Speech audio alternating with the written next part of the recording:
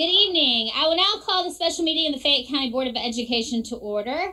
Pursuant to KRS Chapter 61, notice is hereby given that on September 11th, 2020, the chair of the Fayette County Board of Education called a special meeting of the Board of Education for Monday, September 14th, 2020 at 5:30 p.m. The Fayette County Public Schools Board of Education will conduct a virtual meeting on Monday, September 14th, 2020 at 5:30 p.m. This will be a virtual meeting streamed online. The link for the meeting is fcps.net/virtual meeting. This is the board's monthly planning meeting, but is specially called because it is conducted virtually. Please be advised, in the state of a proclaimed national emergency and under a similar declaration by the governor, it is not currently feasible for the board to provide meeting room conditions in the face of COVID-19, a highly contagious virus that spreads between people who are in close contact with one another within about 6 feet. Under these exceptional circumstances in which the Commonwealth of Kentucky is confronting a worldwide pandemic while nevertheless needing to accomplish critical public business, pursuant to KRS 61.840, the Fayette County Public Schools Board of Education will not provide a primary physical location for public viewing and will proceed pursuant to KRS 61.826 with concession outlined in the Attorney General's opinion OAG 20-05. Thus, the public can access the media via the live stream but cannot physically be present this time. Ms. Daly, will you please call roll? Mr. Raymond Daniels. Present.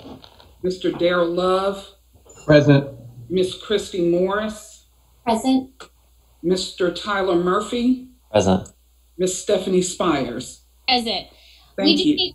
We do need to amend the agenda and do a couple business items, but we have a special guest who has another meeting this evening. So I want to turn it over to the superintendent to begin his superintendent's report with our guests, and then we'll come back and actually approve the agenda and everything for the evening. So Superintendent Kopp, please take it away. Thank you, Madam Chair. Thank you, Board. And we are pleased to have with us and honor Dr. Craig Humbaugh with the Lexington Health Department to give us an update on COVID-19. Dr. Humbaugh, I turn it over to you, and thanks again.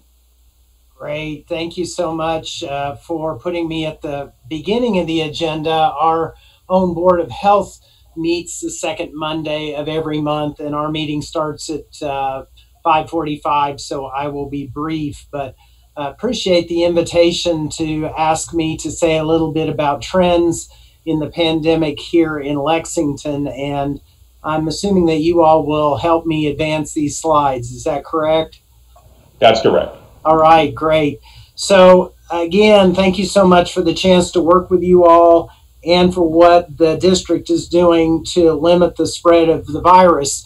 That has been our goal from the beginning, is to slow the progression of COVID-19 so that the sickest residents can get the care that they need and have the hospital beds and the staff to take care of and the ventilators that they need. So I first want to start out and say that we passed a couple of milestones this past week. We've had over 7,000 cases in Fayette County residents since the pandemic began.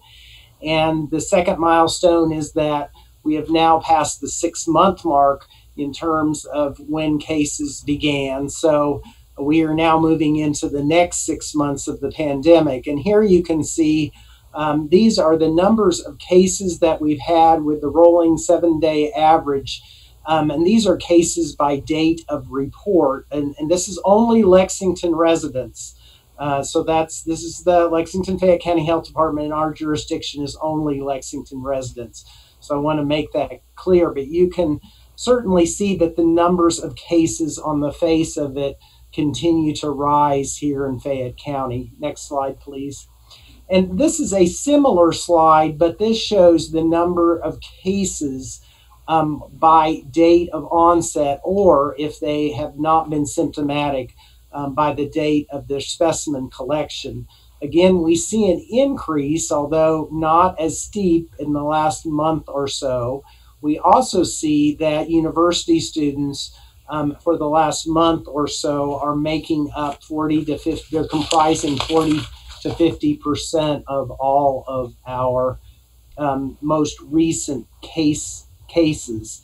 And this is probably not surprising because universities opened in person to students, many of them about a month ago, 5 to 6 weeks ago. There are students who have returned to in-person classes. They're living and studying in closer quarters. And we also have 30,000 more people here in Lexington living here that we did before, let's say, August 1st. And also, they are doing surveillance testing, routine surveillance testing, at least at the beginning of the school year. So this is what we're seeing in terms of the caseload. It is increasing, but we are seeing more cases due to university students than we have during the previous 5 months of the pandemic. Next slide. This is our current incidence rate in Kentucky, and a lot of people use this metric in terms of where are we in terms of spread, and we're what we call an orange county. So we have a current incidence rate of about 15 cases per 100,000 residents each day. That's the orange. You can see if you know where Fayette County is. And that's accelerated spread. And we have alternated between community spread and accelerated spread, but most recently we've been at the accelerated spread mark in terms of this particular metric. Next slide. So I wanted to give you some idea about case rates in different age groups. And again, this is reported case rates, and you can see because of increasing in the university population that we have higher case rates in our 20 to 24, but we also have high case rates in the teenage group as well. On the other hand, and we'll get into this, hospitalizations increase with age. Next slide, please. So I thought it might be instructive for you all to see the epidemic curve of just cases that are school age. So what we did was to parse out cases in Fayette County since the beginning of the pandemic among 5 to 17-year-olds. And again, these are only Fayette County residents, and we will assume that most of these children are school children. They could be homeschooled, they could be going to private or parochial schools, or they could be attending Fayette County public schools. And you can see that we have had an increase over the summer, so in June and July, among children of school age in terms of cases, but then for the last month or so, that has leveled off. So that gives you an idea about school-age children and numbers of cases over time that we're seeing here in Lexington. Next slide, please.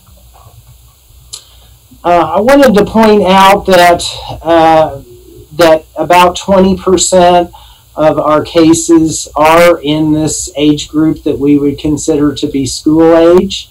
And again, that's over the entire pandemic of the 7,200 cases that we've seen. And I've put that in the little red box. Next slide, please.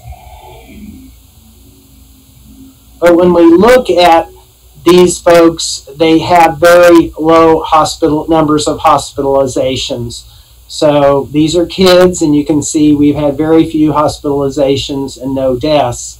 That's not to say that I'm not going to tell you that there's not going to be the outlier of a child who's going to do poorly with COVID-19. And for that child, it's 100%. But I'm also saying that the data would suggest, and this is similar to other places in the country, that most children do very well with this disease. They have mild symptoms to in some cases, no symptoms. I've also put a box around the above 65-year age groups, and you can see that they make up almost 50% of our hospitalizations and over 80% of our deaths. So again, the older that you are, and we can talk about chronic conditions as well, but in general, the older you are, the more likely you are to do poorly, and the more likely you are to die from COVID-19.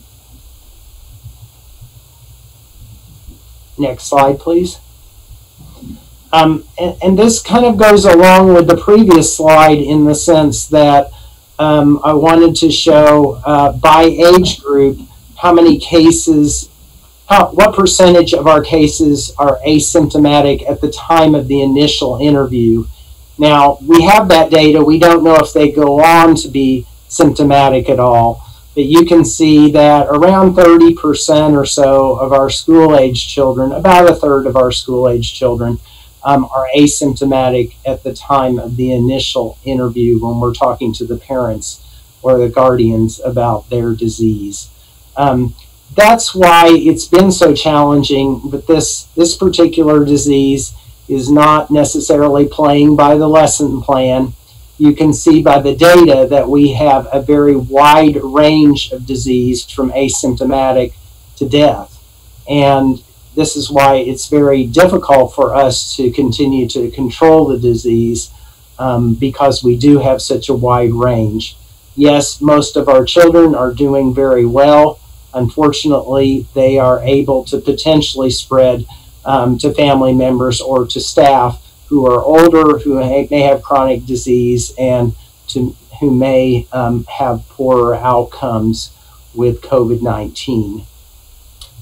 I really just had 10 minutes because I need to get to my next meeting. Unfortunately, I don't have time really for questions. I'm happy to come back at a future board meeting and talk more about the data, but hopefully this helps to set your stage for your discussions, Superintendent Kalk, for this particular board meeting. Definitely appreciate it, Dr. Humball. And I know the board does as well. Anytime with you, it's valuable time. So we definitely appreciate it and look to having you back, hopefully on the perhaps the 28th. All right. Thanks for your partnership, folks. We Thank appreciate you. it. Bye-bye. Thank you. Thank you. And if any of you were privy to catching the governor's press conference today, you would have seen the chart that Dr. Humball had shared with the 4 color codes. In our reimagining, renewing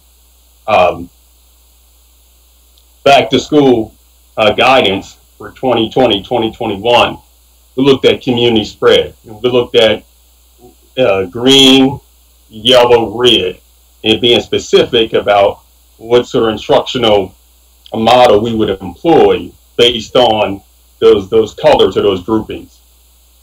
When you look at listen to the press conference today, you would have heard about the 4 colors that were displayed. And if you could bring up the map, go back to Dr. Humball's slide presentation. Thank you. And bring up, that's it. And could you increase it, make it larger a little bit? Excellent. So you see here what the state has done and looking at incidence rates, and it's green, yellow, orange, and red. And what the state has done, the state health department has provided additional guidance as to the instructional model or mode that districts and should be considering local boards based on each color. So essentially, if it's green or yellow, you should be looking at the Healthy at School guidance provided by KDE. And for us, we have green and yellow. So we know what that looks like based on our back to school guidance document as well, a back to school plan. When it gets to orange and red, there's specific guidance there as well. But it's more open to local boards of education, local communities as to what that looks like in terms of hybrid, virtual learning experiences for students. So we'll come back to that. My team and I got to meet and digest what we just shared at the press conference. But that's something that we'll pick up with on the 28th. Right now, and again, I think it's important to note that we are orange, and that's accelerated for Fayette County. And I'll stop there and see if Lisa, who also I know is a partner with me, who watched the press conference, you want to add anything?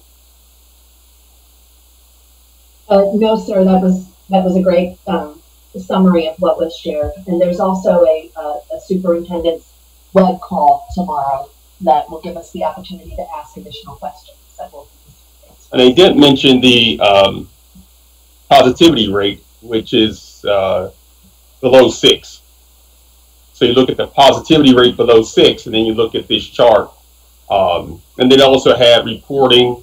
Obviously, it goes back to what the governor said, that any student or employee who tests positive, the school has in district 24 hours to share that information as a way to inform the public in real time, make it transparent. You know, that's something that certainly we feel is necessary and needed, something we've been doing since the beginning as COVID-19 cases appeared in our schools, amongst our students and our employees. We've been informing the health department, sending letters home, which eventually informed the public because our local media picked it up, and I thank them for that. So we've been in that sort of routine and process since the beginning. All right, with that said. One thing, sir, that was new today in the emergency. The parents. Yes. Please. The emergency order that was released today does require that parents or family members report any positive cases of their children.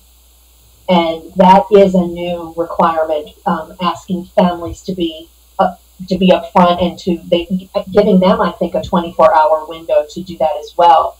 So that in the past, we've been working closely with the health department. They've been excellent partners, but sometimes there has been a lag in getting those reports back from the labs, with so many labs involved. And this puts the onus on the family to alert the school so that we can take immediate action. All right. Question. And Lisa, just to make sure I'm clear, you're talking about the family being required to report back to the district or to the school, the direct school?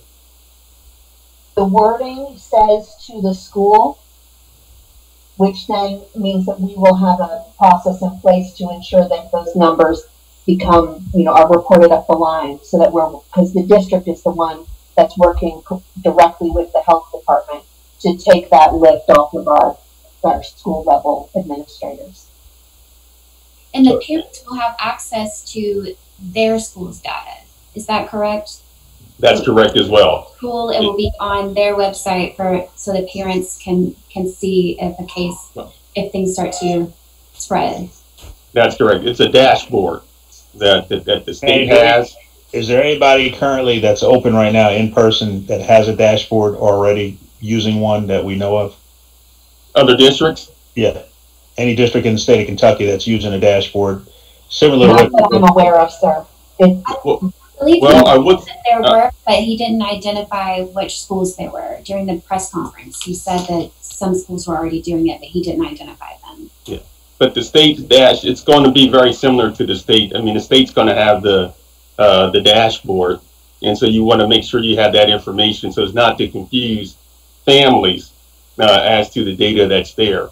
And so the dashboard and the data that will be housed in the State Department Public Health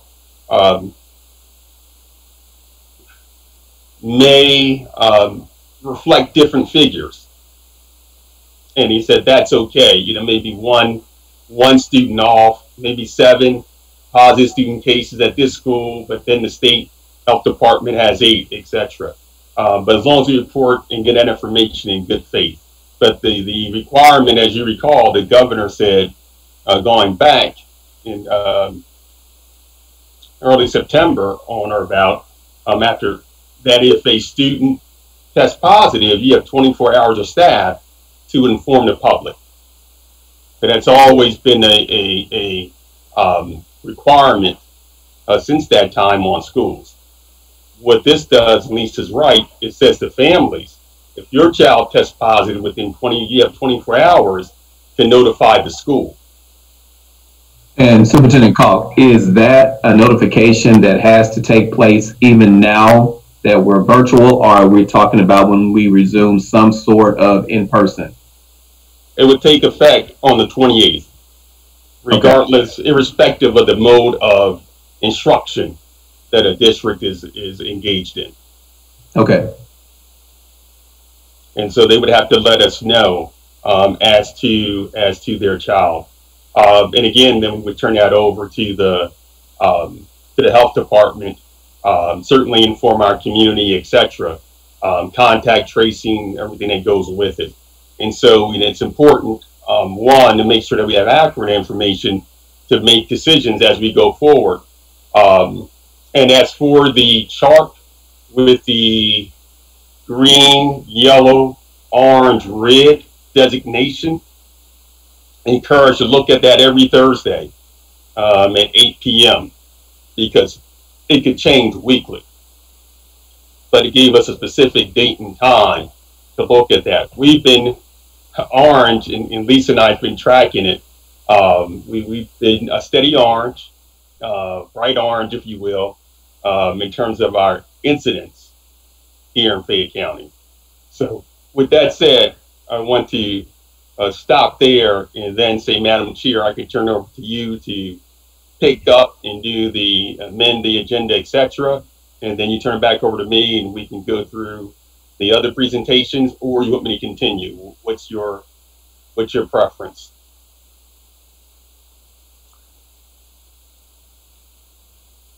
And if we can just clarify while we're waiting on the chair for families, that we're still committed to kind of that window of time that we've talked about before with notification. So it won't be a situation like if on Thursday, all of a sudden Fayette's green, we're going to go back to school on Friday or that Monday. We're still looking at letting people, giving folks enough notice to make those decisions. It wouldn't be that quick of a turnaround. Board Member Murphy, excellent point to underscore families. We're not going to do the yo-yo. It's just, and we couldn't kind of turn around and pivot that quickly, unless it's an incident where there is that spread and we need to close the school because of there's an issue. That's something that we would have to do quickly. That's a little different, but we would be looking at. If we're orange, and let's say we're yellow, because Dr. Humboldt said we were yellow, at some earlier point, and we were doing hybrid, and then you had an incident at a school, and widespread that we had to immediately switch to NTI 2DL. We should be able to do that and pivot and get the school clean and slowly try to come back online based on the quarantine, the 14-day period, everything that has to pass in order to say that school is safe again to resume some form of in-person learning. I'm sorry, Board Member Murphy, were you finished with your question? Yes. Okay, and Board Member Spires, just want to make sure, I think this is a good topic, and there are some questions that, of course, a lot of folks have emailed us about, and if we're going to bring this up after we've done the formal adoption of the agenda, I'm okay with that. But if you want me to continue. I will. Okay, here's what I would like to do. I would like to ask the questions pertaining to this topic now. Then we will go in and adopt the agenda with a couple of modifications. But one thing real fast before you jump in, I want to elaborate on what Tyler said. When we met previously, Superintendent Calk, we said kind of approximately like a 2-week turnaround. Because like if we met like on the 28th and we decided it'd probably be after fall break and we've tied it into our breaks and such like that. There is some rumors and some emails I got today that said a month from when we decided. And so I want to kind of just make sure that when I said that's not what we said at our board meeting, that I'm accurate. Okay. Okay, so we're looking at the 28th, and again, and that's in that 4 to 6 week window that we placed in our back to school plan that we're going to be consistent with in revisiting. And as you can see, with this sort of heat map, you have to constantly come back and look, because it's we look at, we're in the flu season. I was under the weather, so you got flus, you got the allergies, but then you also have COVID, which doesn't appear to be responding to any sort of seasonality, if you will. When we bring forward a decision on the 28th, depending on the recommendation, depending on the board's approval, we would look for implementation within that 2.5 week window. Okay. That's what I just want to make sure, because today I heard that 4 week a few times, and I didn't want people to think like if we made a decision in December or the 28th, it wouldn't be going to like the week of Halloween. So I know that was frustrating parents. I'm not sure where that rumor got started, but I wanted to dispel that. No, I appreciate that, but again, I think Dr. Stack said, or someone mentioned during a press conference, that UK is larger than, in terms of, I guess, the students and the employees, than some of the counties. Right. Well, we're pretty large enterprise as well. Right. So it's going to take some time. We have our, and for us, it's our, the transportation, etc. There's a lot to get moving, a lot of moving parts, and you want to move with deliberate speed because you're dealing with someone's health. And again, I'd rather deal with learning loss than a loss of life. And I know we've been focusing on the students and the immune system of our children is strong, they're resilient, but that's not who's teaching them, right? And so I got to balance that with our employees. That's not who's transporting them. And I got to balance that with our employees, our bus drivers, bus monitors, child nutrition workers, teachers, paraeducators. They have one life. And so want to make sure that we have everything in place in our schools and processes, school plans, which I'm confident, that we do, we're working on, etc. And so, sometimes it's judicious to go slow to go fast.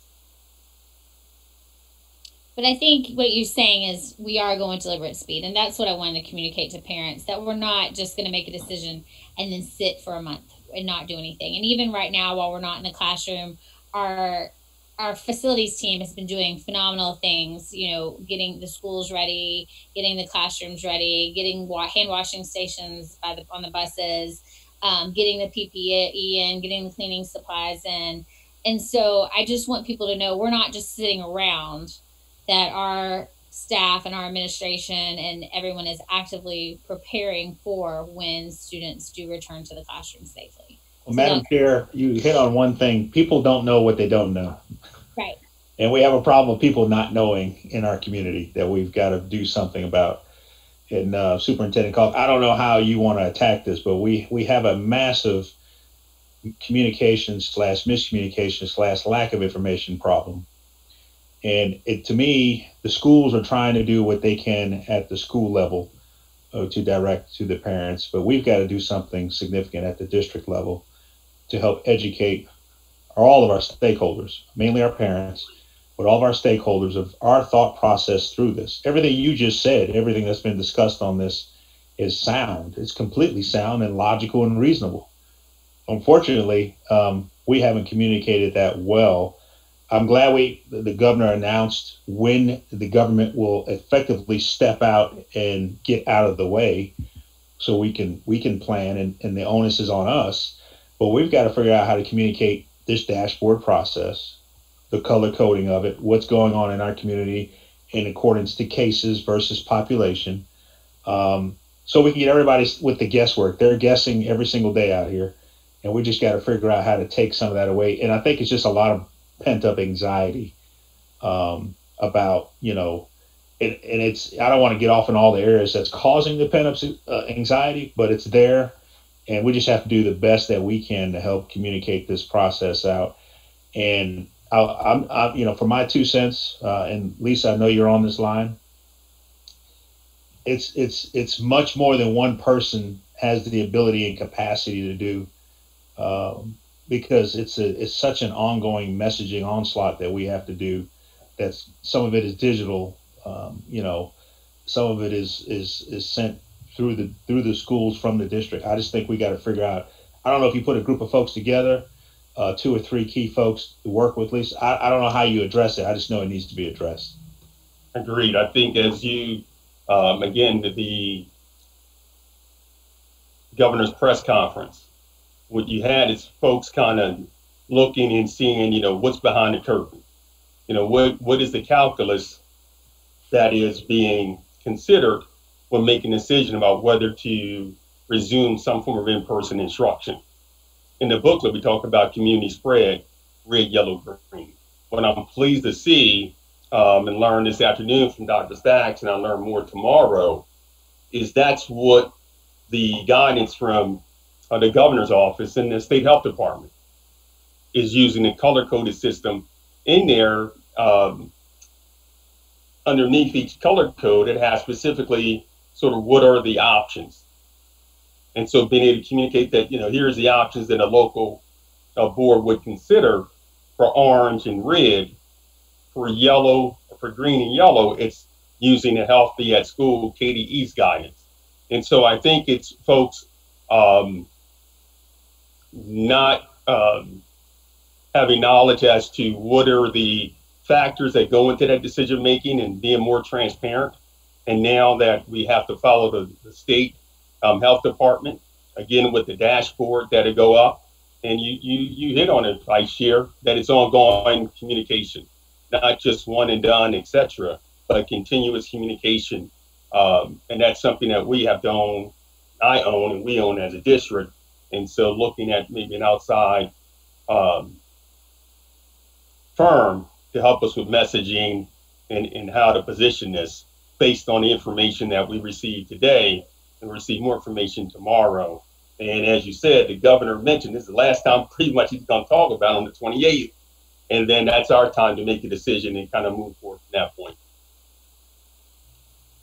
Well, and to board member or Vice Chair Daniel's point, communication with the board as well. Yes. Updating us, especially like after the call with Dr. Stack tomorrow, and just that way, so we can keep our constituents informed. We know what to say when they come to us with questions, and we're all on the same page. To let folks know that this is, and we've said this from the beginning, the virus, the pandemic, is driving a lot of the decision making. And there are many variables, and it's very difficult to set very bright lines when we're dealing with all of these variables. We have 42,000 students. We have hundreds of different facilities that we have to think about. So and employees. So it's a multifaceted decision making process, and it's difficult to turn that around very quickly as we're also responding to data in real time. Agreed. First of all, I was just going to say, for all our listening audience and for our parents and our families, we have heard you. I mean, the emails, and I know sometimes the responses of trying to respond back to everybody that emails us. I know the board members are really trying to make sure we get a response back. But I will tell you, Superintendent, what people are really talking about. And I mean, it's interesting because my board members can attest, we have individuals that are weighing in on both sides. I want to resume and I want to stay back at home because of the safety aspect. So I think as we, as a board team and as a district, we've always been one to try to listen to our community, look at and try to make the best decisions. And I know we are committed to doing that. And I guess one of the challenges, Superintendent, that we're hearing from a lot of folks, and I think board member Daniel's kind of hit on to it, it's the when and it's the how. Okay, so there's so much information that's out there, period. And people are, spreading information that may be true, et cetera. But I think we really have to, when people say, well, when are we going to return? What is the factor that we're going to use to make that? And I just throw these some questions out just for you and your team to think about, what will be the options for our families who do not want to return to in person, even if we have a hybrid type of situation and they didn't opt into BLA, from that perspective. And so those are some of the things that some of our families are grappling with. and how do we deal with this? And so, I know all of us realize that true success, true learning happens in the classroom. And we're committed to being able to get our kids back into that in-person learning. But, I said before, and a lot of people have slammed me on it, but how do we do it safely? And that's the most important thing, is we kind of transition.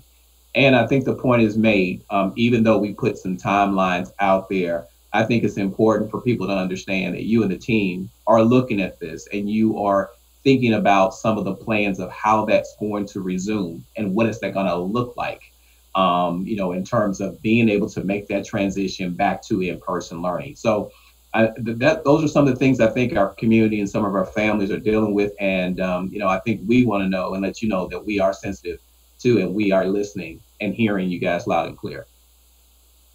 Excellent. Well, and to build off of Board Member Love, I do think that we need to be using this time while we are in NTI 2DL to be preparing for those contingencies, because we very well may have families who, at the time that they had to make the decision about BLA, they opted to stay in their home school through NTI 2DL. We're going to have staff who may not be comfortable returning when that decision is made to in-person instruction. So one of the things I would like the board to see as well is kind of where we are in that planning process. What contingencies are in place for staff who opt out? Do we have a third avenue for families who may not have jumped into the BLA when it was available, and when the decision comes down, they may not be comfortable going to in-person. So do we have some extended NTI 2DL model, or so there may be some contingencies that we probably didn't think about before that we may need to consider going forward. We couldn't, because of our limited resources. So you can't be all things to all people. You have a finite number of educators, paraeducators, etc.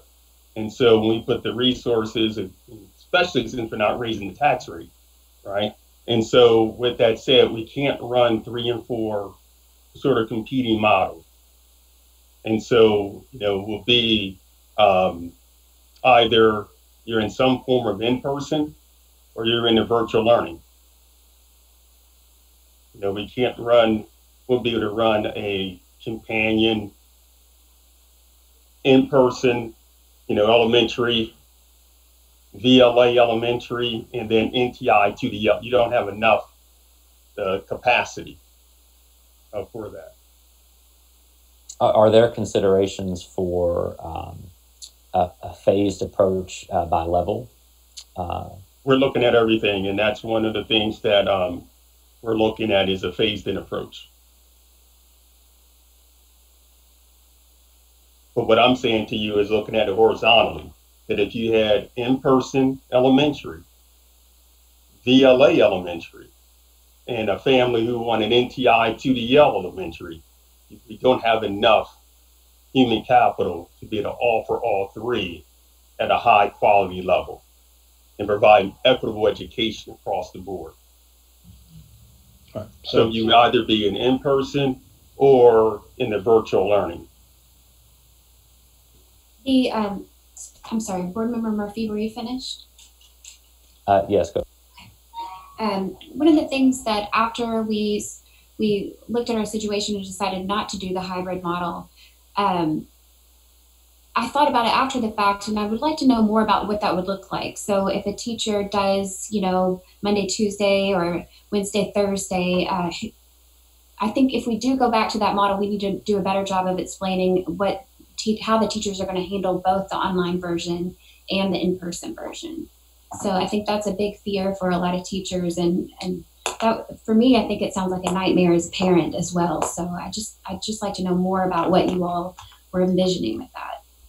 Fantastic. And you're absolutely correct, Board Member Morris, that's something that will be top of mind for both our teachers and families. All right. So that's a great point. And that's something that we would look for, that we will share with you. Well, much more. Board Member Murphy is right. It's much more than sharing that with us. As you just explained, it is going to create even more tension in our community, because, quite frankly, folks are not trained to understand everything that we're talking about right now.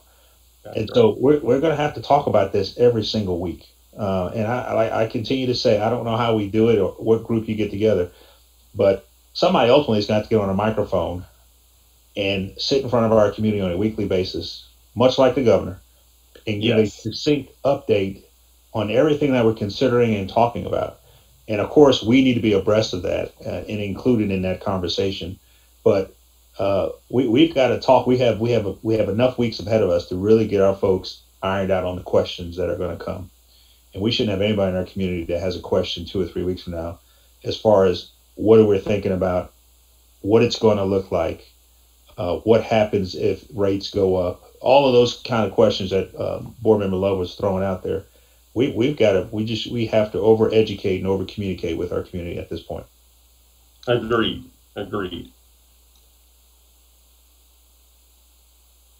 All right, so Madam Chair, I'll turn it back over to you. All right, thank you very much. And just to reiterate, definitely, I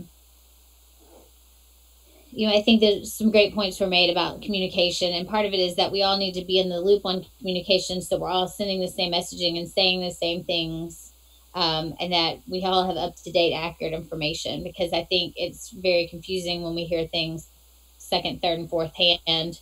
I think Christy has a very good question that families just need, and I think her question was great in the sense that really what she asked is, what are you thinking? It's not, this is what it's going to be, but letting people know what we are thinking and letting people know that we are thinking, because I think there's some thought if we don't even communicate what we're thinking, that we're not thinking and that we aren't running these scenarios. And as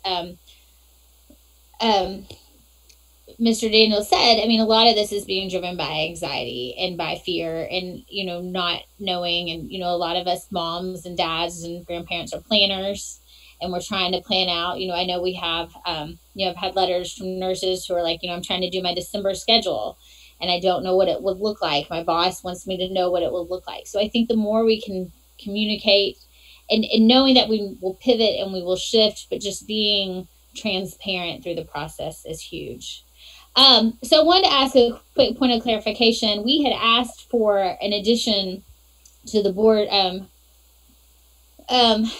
We had asked for an agenda item on classwork that does not appear to be on the agenda as well. Were you going to include that in your superintendent's report, or do we also need to add that to the agenda? On classwork? Yes, we wanted to just discuss something for a moment. And so since I'm thinking you, what did I title it? Hold on, I'm going back through all my notes. While you're looking for that, can I go back to just a couple things real quick to clarify? I think we had asked about this before, and I just wanted to follow up on it. Have we discussed use of school facilities in the interim while we're closed? Is that like opening up to small groups? Has that come up before? Have we made any progress on that? We have talked about it. Considering we're in the window, that 4 to 6 weeks, where the board will be deciding based on a recommendation from the district on the 28th. We decided to focus on getting our schools prepared and do everything that's needed. And that standpoint to make sure they're clean and sanitized, etc. And so we wanted to use our resources for that purpose.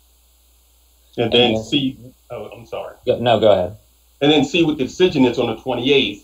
And then based on that decision, then either pick up with that conversation or move forward with the recommendation. Okay, so just to clarify so everyone is clear, what we're looking at tonight is not making a decision about returning on the 28th. We're talking about on the 28th, the regular school board meeting, hearing a discussion about returning to in-person instruction after that.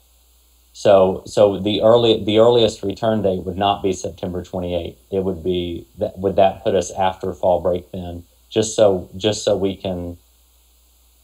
families understand the conversation that's happening tonight. That's correct. That's what we committed to in our back to school plan with Healthy at School, was looking at that 4 to 6 week window and then making that decision going into fall break. And so that we had a chance or an opportunity to then move forward with any decision, considering, the reasonableness of what we needed to do to, be able to implement that decision. Okay. And so And that that's why also gives us, oh, go ahead. no, that's why it's very intentional. So when we said our 28th, and you can see it's in the booklet, and all of a sudden the governor says the 20, like everybody's using this 28th date became so important.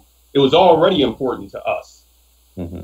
And now it seems to be a date that's important across the Commonwealth, which is fine by me. Mm-hmm. No, that makes sense. So on the 28th, and we'll have 2 weeks more data.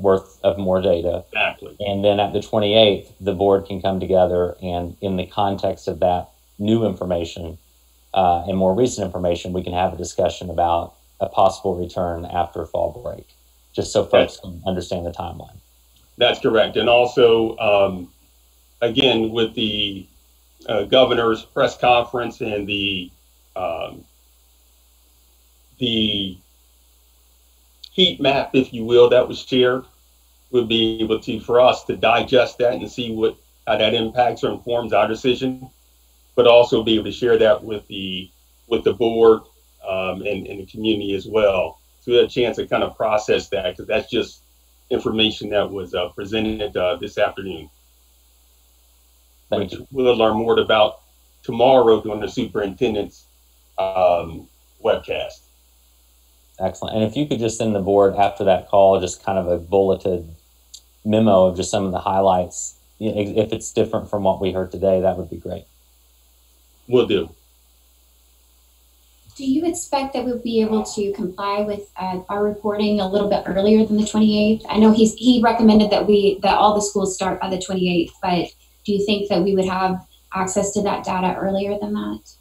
I'm not sure I heard that he recommended all schools start by the 28th. You're saying the governor stated that? He stated that, yes, we would have our reporting up on our websites available by the 28th. That's what I heard. Did anybody else hear that? Well, there again, I didn't hear that. I watched a press conference, but I could be wrong. And I'll make sure that as we go a little deeper with the health department tomorrow during the superintendent's webcast, see if that's something that they can expound upon. I thought the governor said very much what Vice Chair Daniel said. And he said on the 28th that, obviously that's when the reporting, the commitment or the mandatory reporting from families go into effect, that you have to let schools know. If your child tests positive COVID-19 within 24 hours, you must inform the school. That they were going to move forward with the heat map, the 4 color coded to kind of guide. And that was going to be the last time he talked about it, right? And that way, as a community, whether or not it's the local decision, if it's the accelerator, the orange, or it's the red. If the positivity rate goes above 6, I think the governor is saying that, that's when they will decide or make a decision. But other than that, here's some guidance for districts. If they're an accelerator and it's orange, here's what here's what that could look like. If it's yellow or green, you're under the healthy at school, and here's what that could look like in terms of instructional model. But I will double check. Thank you. And the way that it's also important that the community understands is that those colors correspond to community behavior. And it's all on us to get us to that yellow and green so that we can return to in-person instruction. It's about wearing masks. It's about washing our hands. It's about social distance. It's about following all of those things because those colors correspond to the rate of community transmission. So, this is a shared collaborative effort of all of us. We're not making decisions and acting in a vacuum. We get to green and yellow by doing our part and doing what we've been asked to do to reduce the spread. And I think we said that at the outset as to why we started off with NTI to yell. It's because we were red when it came to community spread. And so as families have engaged me when it's safe to do so, also challenge and say, it rests upon us. We as the adult as the adult actors in our community, must take greater responsibility to making sure that we are taking all the necessary precautions and safety measures to keep ourselves safe and protect the health and safety of our loved ones and others in our community that we may not know and just see in passing as we're going in and out of Lowe's or Home Depot, right? And so it's incumbent upon all of us. You look at that heat map, you see a lot of yellow. Why has Fayette County been, sort of deep orange for a while? It's our behavior. And that's an excellent point. And so if we want to get more students engaged in in-person learning, let's say more to traditional model, we have to be able to get to that yellow to that green. And that's our behavior. And I just want to add one thing, he mentioned the UK students, and I have had some emails from people saying, the UK students are outliers, let's pull them out. And that is true to a point. They are the UK students, but they're a big part of our economy. They are the student teachers in our schools, there are babysitters, there are grocery baggers, they are a part of our economy, and we do interact with them. And so I want to make sure, and I know in my emails I've said that back to people and they say, oh yeah, that's right. Like I use a babysitter that's a UK student. And so when you really think about it, they're outliers, but they're still a big part of our economy and a big part of our community. And we do interact with them. And so they cannot just be completely pulled out of the sample pool. I just want to make sure of that.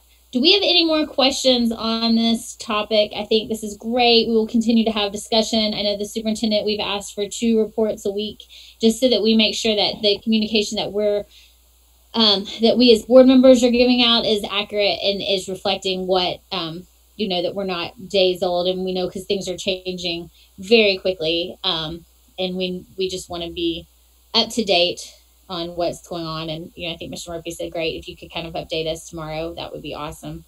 So that we are in the loop and just communicating the same thing and not perpetuating more misinformation because our information is old or because what we learned today, we've all learned could be totally not accurate by Friday. So at this time, I need a motion to amend the agenda for the following. I will entertain a motion to amend the agenda by removing consent item H5 and action item I3 and adding under discussion classwork assignments. So do I have? So moved. Thank you. Second. I have a motion by Mrs. Morris, a second by Mr. Murphy. The discussion is that contract was a nursing contract, and there have been some changes to it. So that's why it's taken off the agenda. There have been some numbers changes, and they're reworking it. And then the other one is just something a couple of the board members had mentioned they wanted to just talk briefly to make sure the public knew what our roles and responsibilities are and aren't. So with that said, does all in favor please say aye? Aye. Aye. Aye. Any opposed?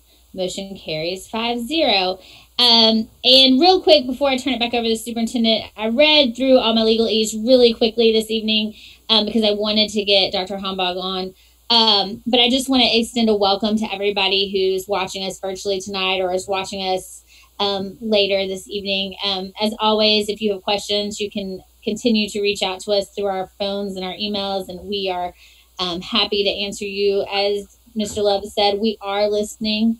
We are reading what you all are sending us. We do recognize that this is challenging and this is difficult. I share in that with many of you. I have 4 kids doing the NTI thing, and we have therapies and stuff on top of it. And, I think Mr. Murphy made some great points last night when he said, we might be tired and we might be worn out and frustrated, but we can't let our frustrations drive our decision making. That we really have to look at our community and look at this, what our community needs and what the spread is in our community and what we can do to get our kids in the classroom safely. I do think it is the intent of this board to get our kids in the classroom when it is safe to do so. And we are hoping that that is sooner rather than later. And I also want to share, I just want to say thank you for all the positive comments and the positive feedback that we've gotten from the community as well. There have been some very uplifting stories. But, we know that your kids need to be in the classroom. I tell people, my first grader, for the first week, everybody kept asking if his teacher was nice. And he was like, I don't know. I haven't actually met her. I mean, she seems okay on Zoom. And, then he accidentally actually got to meet her because he was walking and she just happened to be outside and he ran into her. And that is, I think, made the difference, because it does make the difference when we have that human to human contact, and it does make the difference when we meet people. And so we know that our littles need to be in there in that classroom, and we know that our kids with special needs need to be in the classroom. We know that our gifted kids, we know that everybody needs to be in the classroom. Everybody misses their friends. And so we are listening to everybody. And we are appreciative that you all are watching this evening and that you all are tuned in. And we are thankful for your advocacy for your children and for our community. So at this point, I will turn it back over to Superintendent Clark to finish up the superintendent's report. Now, I'd say advocacy on both sides, very much like board member Love said. We have group that supports FCPS, supports NTI, 2DL, what we're doing, and obviously the group Let Them Learn. So I really support advocacy on both sides and hearing from our families and that they're both engaged on both sides of the issues, and that's important.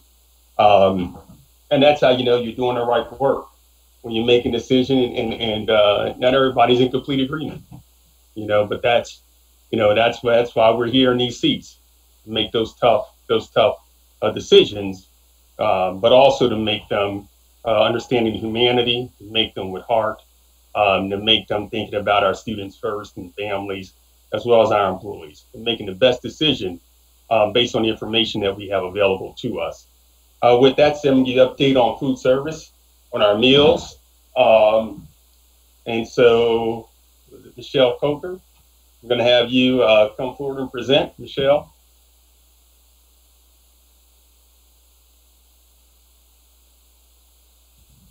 Okay, good evening, everybody.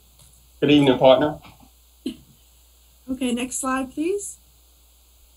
Just an update. As you know, we had our summer feeding program from March through August 22nd.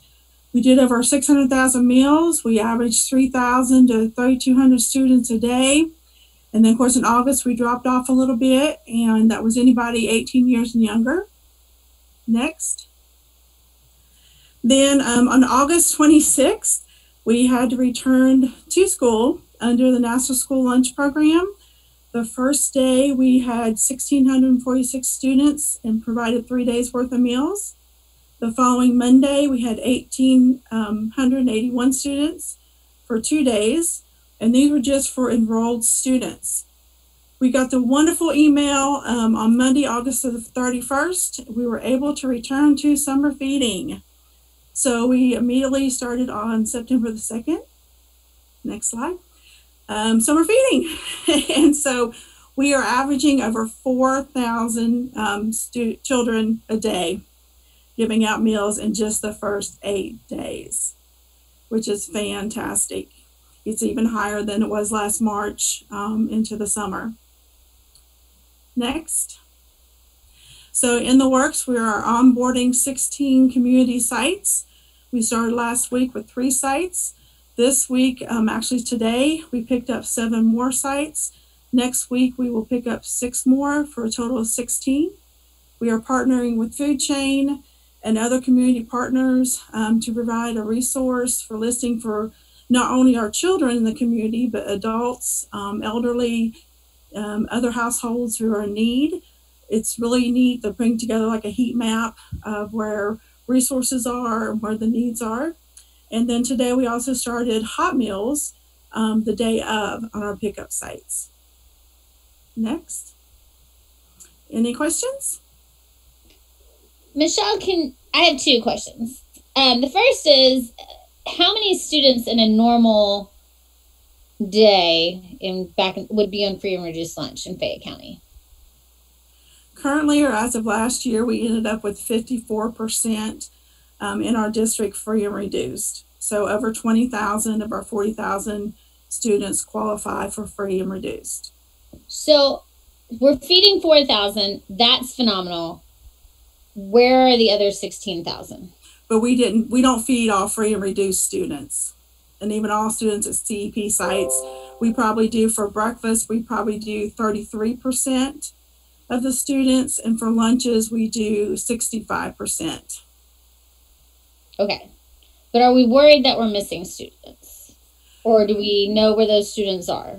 We are, and that's why we're growing our community sites, and we're expanding those and getting out into those areas where we know there's higher populations, where students or any children can walk up and get a meal.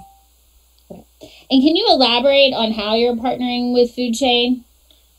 So Food Chain, Rebecca Self, she has a tool that she's putting together that includes a variety of entities, churches, other United Way, her group, different groups.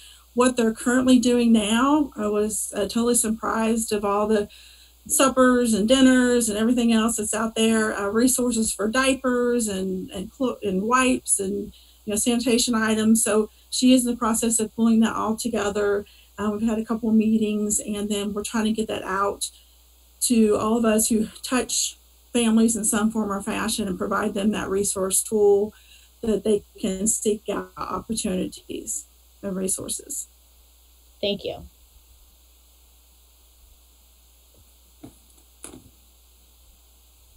Any other questions? Michelle, share with the public just some of the sites we expanded to that we are now working, whether it's like Woodhill, etc., that we expanded to that we're supporting. Okay. Last week we went to the Woodhill Center, Pegasus Apartments, and Greg Page Apartments. This week we're expanding out to Winter Garden and Snow Road, Kabbalah Run, Benton and Linton, the Bainbridge Drive and Court, the Glen Eagles Apartments on Polo Club.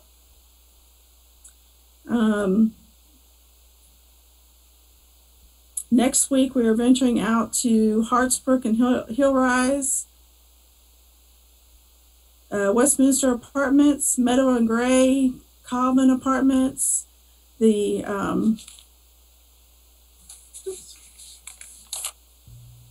got two different lists going on here.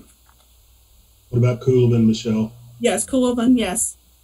I said Coolabin Apartments, yes. Gatehouse and River Road, Red River and Trent. Did that get all of them? Do you mind to share that list with us just so that I can go back and look at it on a map? Yes. Thank you. And Michelle, as you are just kind of reading out these different areas, how do we determine what areas are going to be added? And also, are we in communications with the schools to pick up concerns that individuals or families may have regarding receiving food? Yes, yes, and yes. We already we started with a group of information that were received. That's when we started with our first set of sites. And then every other day, as my managers get the word out, principals, they'll have conversations and they forward me the emails, and we're compiling a list of other entities as well. Michelle, could you also get the list of who Food Chain is working with? We have a lot of community partners that want to venture into this, a lot of churches. And I'm sure Rebecca has those churches on her list, but she may have missed one or two. We don't know. Can we get that partnership out so all the churches that have been calling us that want to get involved with that can jump on board as well? Do you want to have them contact her directly or to go through you?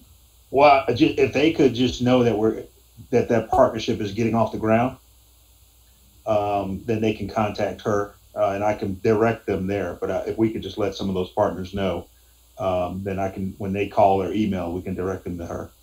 So do you have a specific list right now, or you're saying just as they come on board? As they come on board. Okay, okay, great. Yes, we can direct them to her as anybody comes on board. If you have anybody, you can forward them to me, and I'll be glad to forward them to her as well. All right, awesome. Right. Yes. All right, thank you, partner. Thank you. The next one, continue with the technology update. So I ask Mr. Bob Moore to come forward. Good. Hang on. Sorry about that. Okay. So I just want to go over a few things. First, student devices. We've gotten about 2,000. Sorry, I'm getting some feedback on the presentation here. We've received about 2,000 Chromebooks since the last meeting. We had 5 days of distribution to Virtual Learning Academy students. We've also fulfilled 17 schools' requests. Of those schools, 13 of those are Title I schools. We also have 4 other schools that we partially filled their requests. We have more deliveries scheduled for this week. 2 more Title I schools will be, I think, fulfilled today. And we have 10,000 Chromebooks on order. The next delivery is expected either late this week or next week. And so that we're not just relying on those orders, we have quite a few Chromebooks that need repaired. And so we had some contracted help. They've already started that they are specifically working on repairing Chromebooks so that some of the Chromebooks that we have that are out of circulation can get back into circulation and go to schools and go to students. Right now, I believe we have about 800 devices that are in the queue to be repaired. So we're going to get those back out to schools as quickly as possible. Next slide. Some of the teacher tools that we talked about last time, webcams are still the biggest requested item. We have more that are arriving every week. I got 2 notifications today about shipments that we should have in the next couple days. I met with a vendor last week to order 300 more. So we're staying on top of that one fairly well. The supply chain of that is not quite as stressed as some of the others. Bob, hold on. Are you okay? Are you having technical difficulty? I didn't think I was, but it didn't seem like anybody could hear me, so I wasn't sure. Can you hear me? Yeah, we can hear you.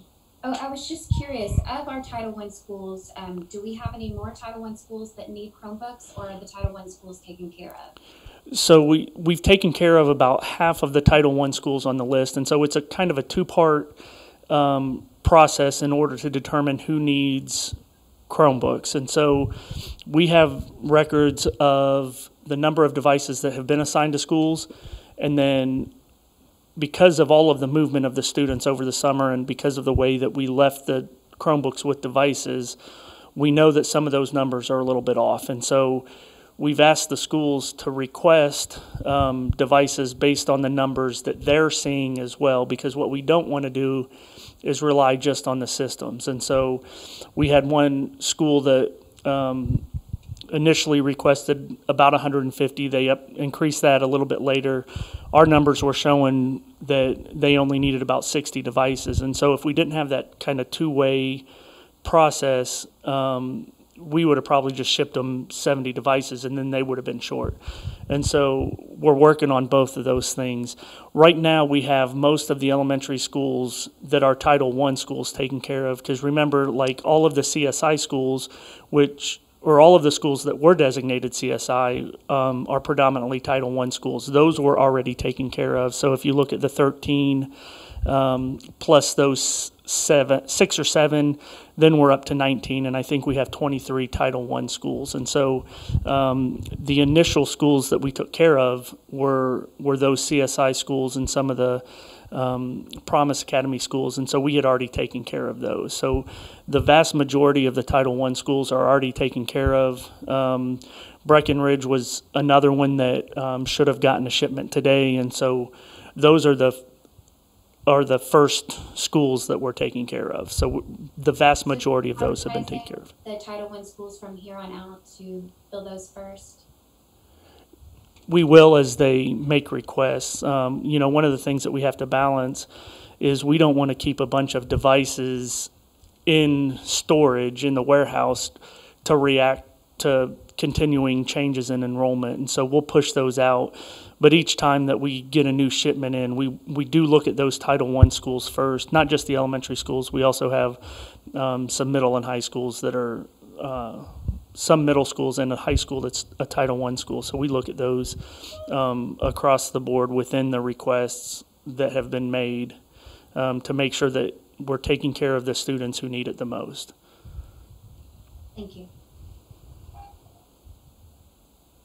You know, I was going to say, just to piggyback a little bit off of Board Member Morris, I just think, you know, when you think about our Title III schools and Title I schools and those particular schools that really have the kids who are the most neediest, I think we need to make sure that we are making sure that we're having these conversations with administration, et cetera, so that we can properly be able to plan and execute really quickly. Because again, you know, we talk about going more virtual. If you can't go virtual, if you don't have the equipment to go virtual with, and causing more of a gap there as well. So.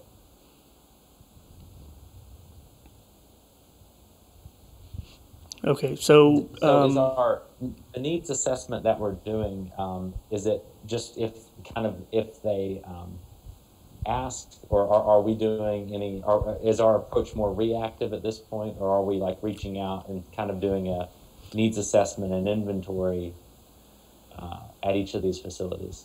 So we've been watching inventory and communicating back and forth with both the school technology coordinators and principals for months. We watch that inventory even before NTI. That is something that we keep an eye on pretty closely. We look at, we have systems in place that we can look at usage of devices, whether they're in the school or at home.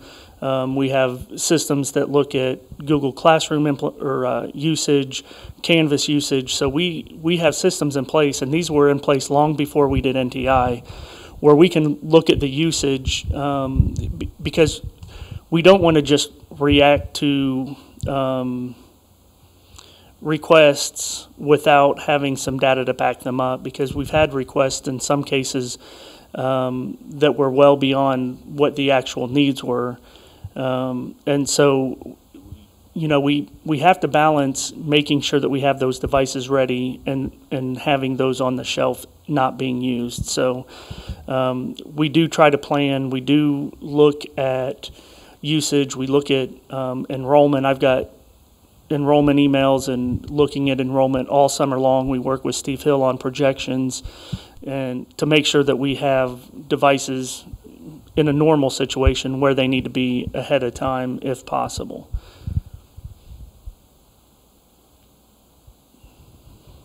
Thank you. So with connectivity, I just want to kind of give everybody a little bit of perspective of the scale of the issue that we have. So whenever we started looking at providing hotspots to students, in the first about 16 weeks of that program, we had 550 requests for hotspots. That's an average of about 35 per week. In the last 5 weeks, we've had over 1,700 requests for hotspots. So we went from 35 requests per week to over 340 per week. And so whenever I started looking back and kind of doing a postmortem on what happened with hotspots and why we kind of ran out. Really on about the 4th of August is when we started seeing the spike in requests. So on the 4th of August, we had 100 requests for hotspots on that one day. And so we went from, 35 a week to 100 a day. And on the 5th, we had 450 remaining hotspots from T-Mobile and 90 from AT&T. So we had over 500 hotspots. About a week later, we got below that 500 mark, and so we started the process to order for more. So that was about a month ago today, actually. And so whenever we have that kind of spike, I do take some responsibility that we didn't react quickly enough to that, but in some cases it's almost impossible to get the vendor mobilized and get those hotspots in place. So when we began that process to order more on the 14th, we got those in today, and so it takes about a month. Right now we have another 1,500 on order, which will go beyond all of the requests that we have by several hundred. And we already have vendors anticipating more orders after that. So after we have the 500 or so that we're receiving that order today and they're being configured, those should be going out to schools on either Wednesday or Thursday so that they can get in the hands of students. And then we'll have an additional 800 requests with 1,500 on order. So we're working with a vendor to get those in place a little bit more quickly this time.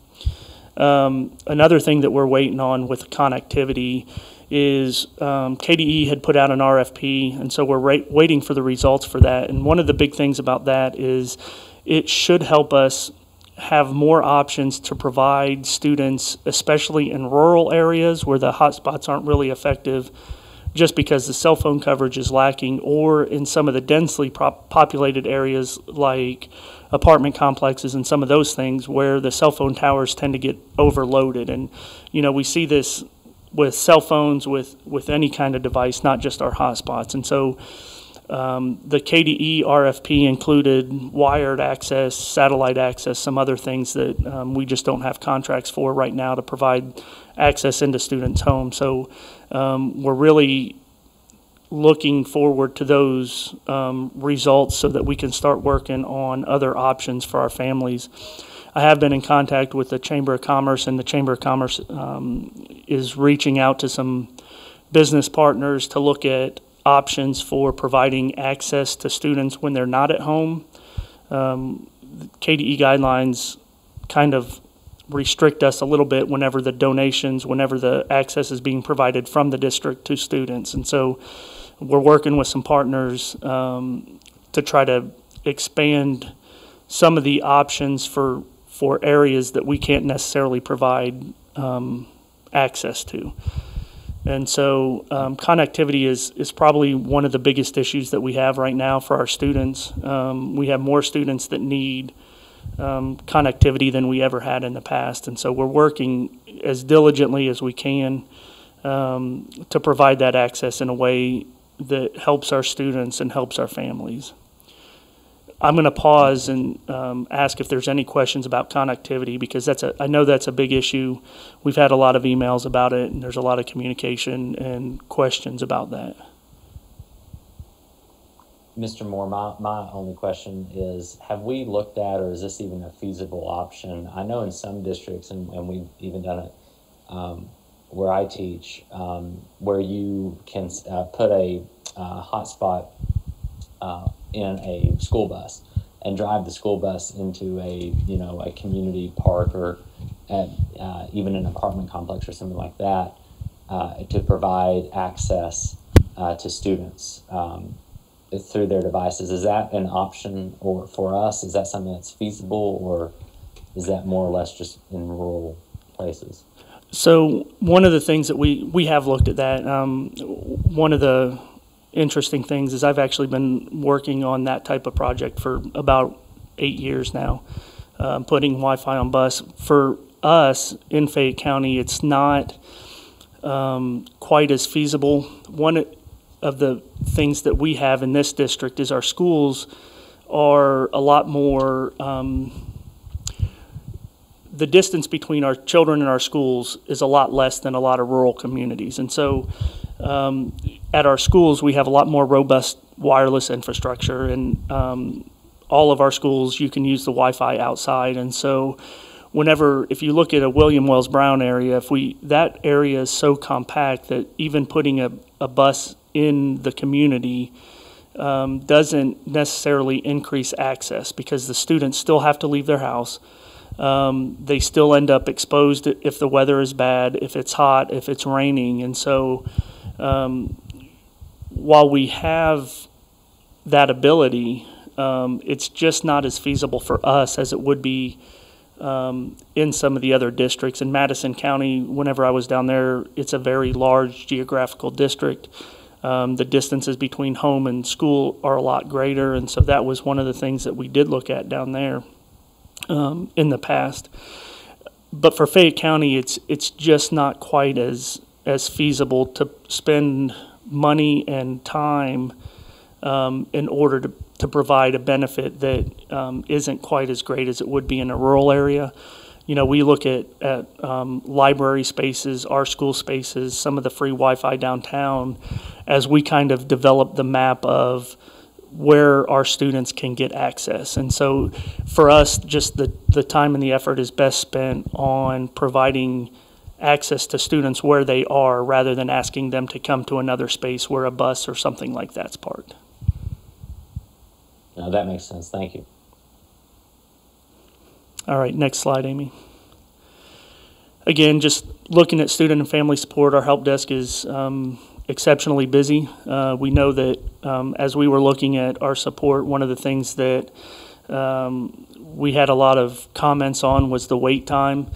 So one of the things that we've done is we've added a little bit of intelligent routing to our phone calls, so that when a parent or a student, a family calls in with something simple like a password reset, they can go ahead, hit a button, they'll get routed to somebody that is handling specifically password resets, because those calls are very, very quick. That way, if somebody with a more complex issue gets routed to a more senior tech, the passwords resets, they don't have to wait on hold for 10, 15 minutes for a 2-minute phone call. And we've seen our wait times come way down. We look at the number of phone calls that we're taking. We look at the number of abandoned phone calls, that's the number, the people who are on hold and then end up hanging up. And so we look at all of those things, and we're making adjustments as we go to try to make sure that we're taking care of families in the best way possible. We're also doing that with staff members as well. We have a staff member phone number for a help desk as well. And so we look at that, and that's kind of been the biggest complaint that we've heard was the wait times. And so right now those wait times are down considerably, both due to the processes that we've put in place, and the volume of calls is just going down. Some of the most common things that we saw over the past week or two, a lot of them have really been kind of standard beginning of the year type things. You know, hardware issues on the devices that have sat around for a while, password resets because somebody's forgotten them. And so while some of the other types of issues make the news or are the ones that people talk about, most of the volume that we're seeing have been fairly routine for our types of calls that we're getting. Looking forward over the next couple of weeks, we delayed some of the school setup type stuff just because we wanted to focus on the virtual and NTI support. So we're going to get back into the swing of things there to make sure that the classrooms are all set up and they have the technology that they need. We've done a lot of that because some of the teachers are already back in the classroom. Another thing that we're really looking at is if we do go to a hybrid format, the classroom technology is going to be extremely important. So how teachers connect the students in the school building and at home, webcams in classrooms rather than just assigned to people, those types of things. And so looking at how teachers teach in a hybrid environment is something that we're really looking at. And then another thing that we're looking at is how do we support both the teachers and students in the school and the students that are at home, because that is a pretty heavy lift whenever we essentially, while we're not doubling the number of students that we have, we are vastly increasing the number of locations that we support. And so one of the things that we're looking at there, again, you know, going back to the contracting for Chromebook repairs, we're looking at how we can contract some of the lower level technical tasks so that our technicians who know our district, know our students, know our teachers can really focus on those higher level support needs that we have, and really make sure that our support is being focused in the correct places rather than having our highly skilled technicians taking care of tasks that we can contract out for a much lower rate, and that we can really focus where we need to be. Next slide. I believe that's it. Any questions?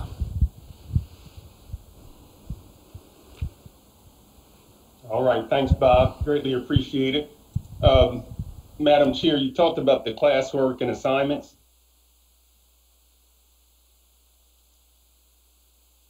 Correct? Yeah. Okay. Yeah. But it's a different topic. Okay, because I do have Sharonda and Kate to talk about what the expectations are. Obviously, we've been getting feedback from families about the varying degree of classwork, assignments, etc. And one of the things that we're doing is working with our school leaders to work with their families and collect that data at the school level, because now it's being more impactful.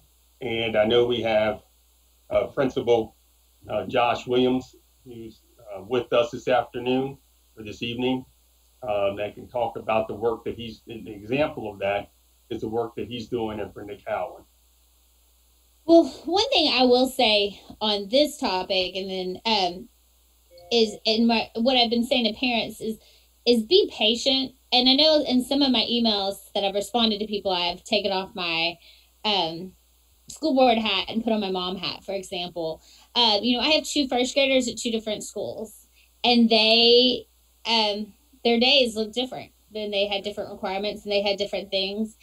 And as time has gone, they've leveled more similar. And I think, what I've told parents and grandparents and caregivers is, we're still evolving, we're still changing.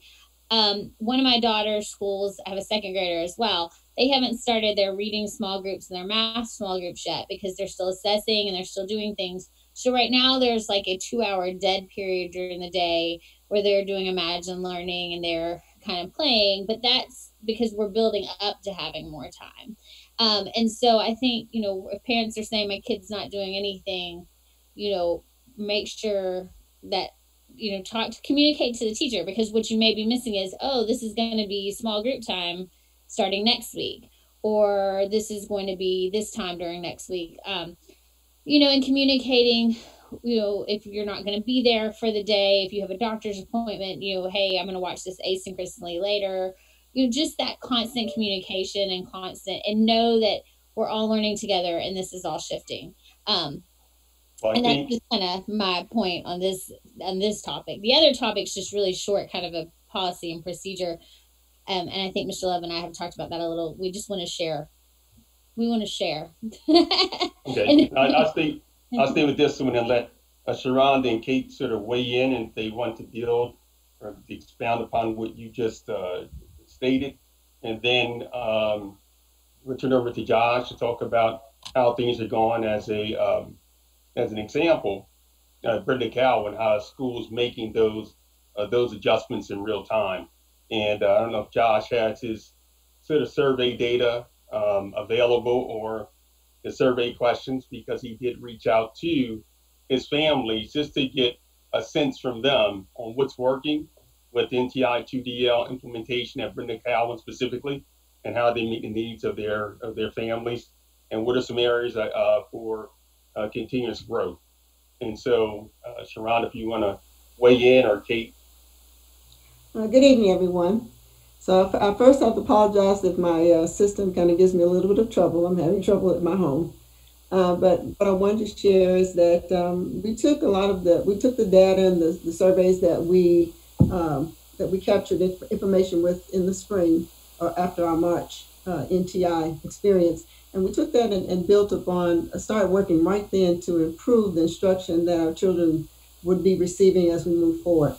With that in mind, we had our 3R teams to work very hard to come up with instructional pieces that would impact our teachers and train them and help them to be ready for this new virtual reality that we are experiencing. So I had stopped by Brenda Cowan and a couple other schools and was just kind of checking it out, seeing how it's working. The best way to find out how things are going is to see it in real time. And so I stopped by Brenda Cowan and Josh said, "Come in, Miss Morton, let me show you what I'm doing."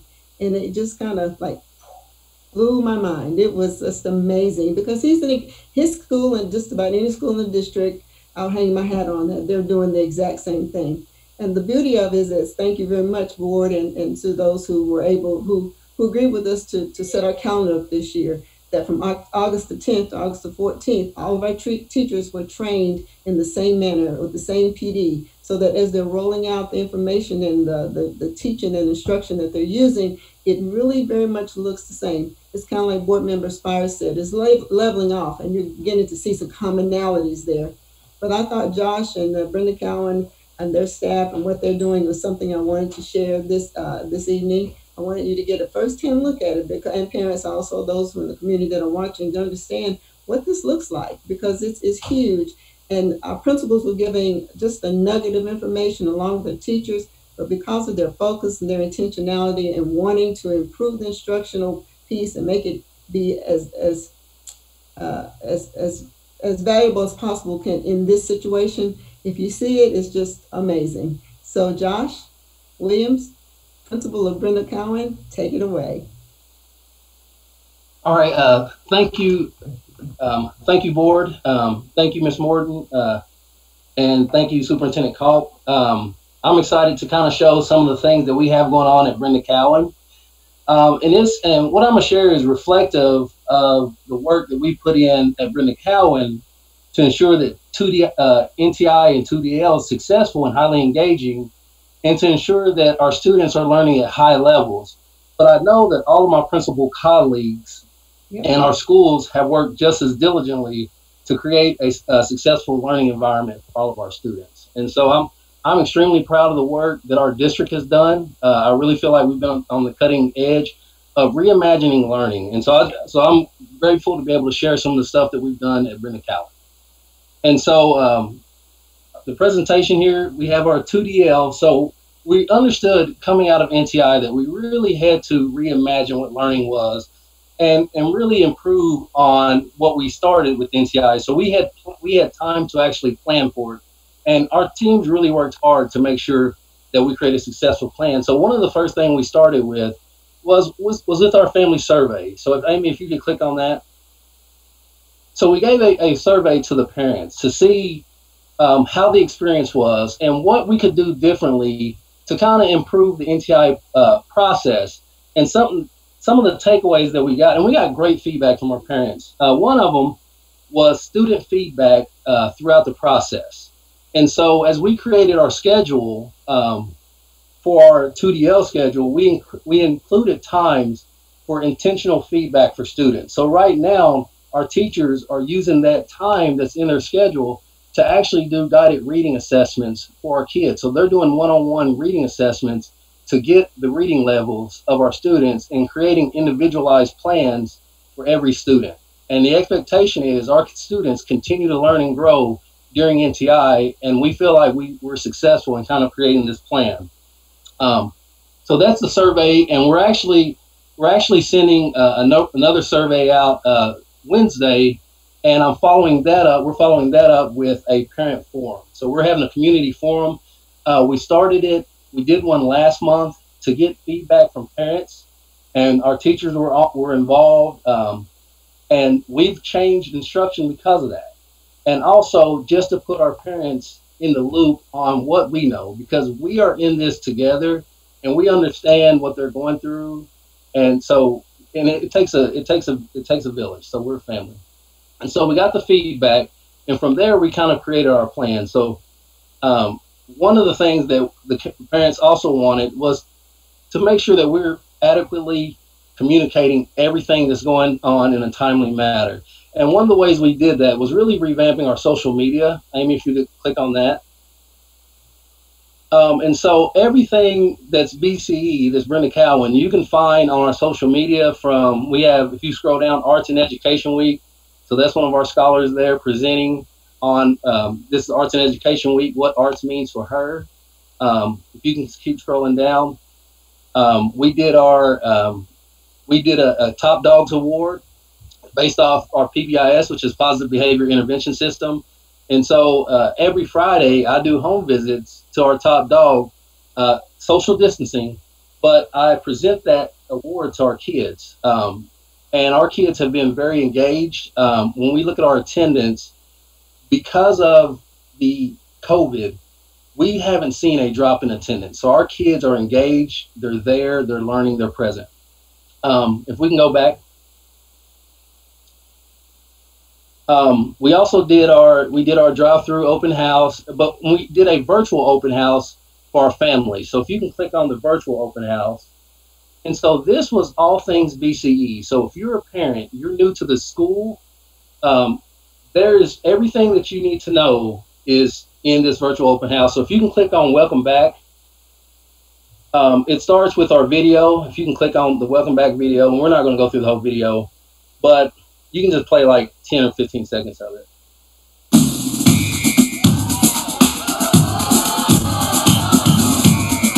Oh, that's the wrong video. That's the actual like music video we did for our families. If you can go back though, well, where it says click at the top, click here, welcome video. I love it.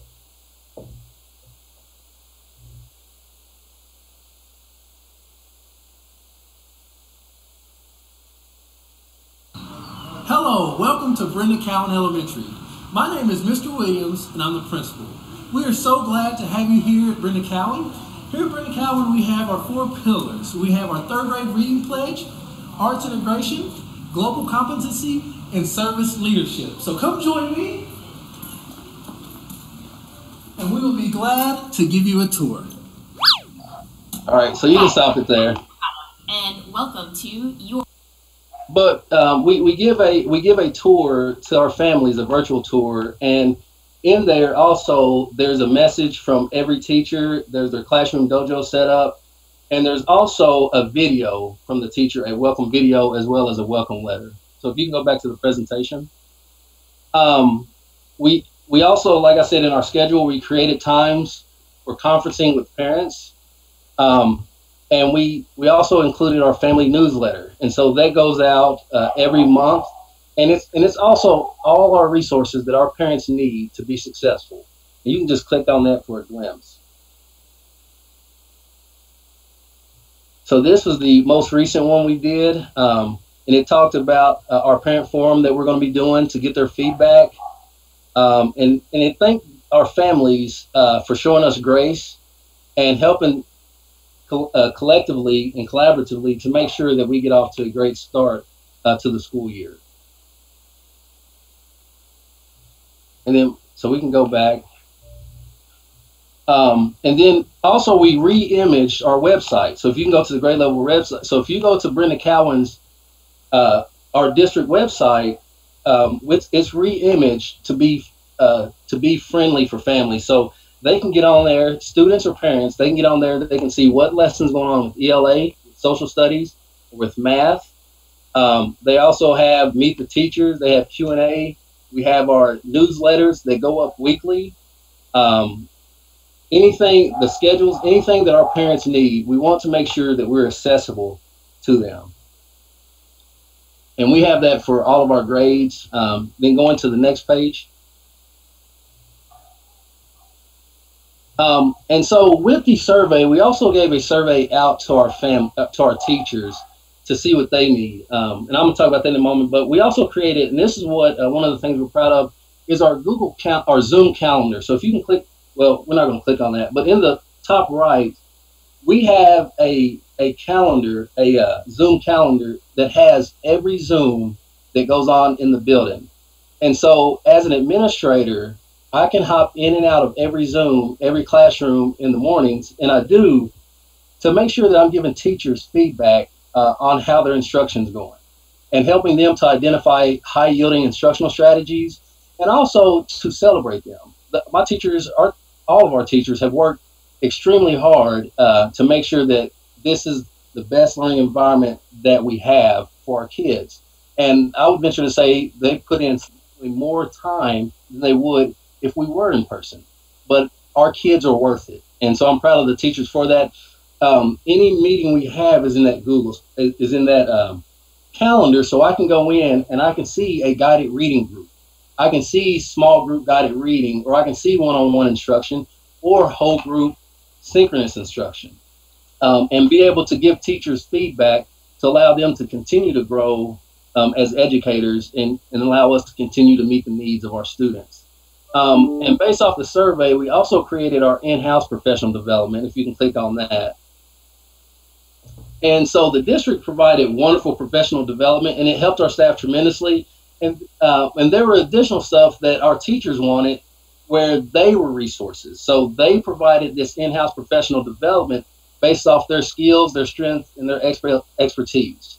And so collectively, we worked together to make sure that we met all the needs. So we had our social emotional training, additional 2DI. We had our guided reading training for all of our grade levels and things of that nature. You can click the next one. And with our presentation, we wanted to make sure we spent time looking at analytics to ensure that when we looked at our messaging, the messages that were more visually appealing, had greater response rates. So we wanted to make sure that we did that with everything that we sent out, so parents could really get involved and look at it and understand what we're communicating. If you go to the next one, and I think this is the last one. So these are just some student supports that we offer for families with social emotional learning and things of that nature. And every family has access to this. And if you go to the last one, I believe it's the last slide. Well, we have two more. We also wanted to ensure that we create enrichment opportunities that mirror that in the building. So we're doing, because we're arts integrated, we're still doing a play. So last week, our kids submitted their audition tapes virtually for the play. So we're going to do a virtual play, and it's called Illuminate. And I think it really speaks to this environment and the fact that we have the opportunity to do that. We still do on Friday our creative arts Zooms, and it's not mandatory, but we have a tremendous participation from our students, and it's live. And we also do our BCE curbside library, and a lot of our families participate in that as well. And then the last slide, I believe the next one, is in conclusion, one of our focus is we want to make sure that we're communicating with families, and it's open. They're communicating with us. We understand their frustrations, but we're in this together, and we're a resource, and we're going to get through this. We want to make sure that we're flexible and that we have to be creative in this new learning environment. And then last is, I tell my staff, and this actually came from Miss Sharonda Morton, is being able to show grace. We ask our families for grace. I ask my supervisors for grace, and I try to show grace to my teachers, because we understand that this is unprecedented times, but also we do understand that our kids deserve to learn, and whether we're in person or we're digital, they're going to learn, and they're going to continue to learn at high levels. And so that's my presentation, and I thank you all for the time.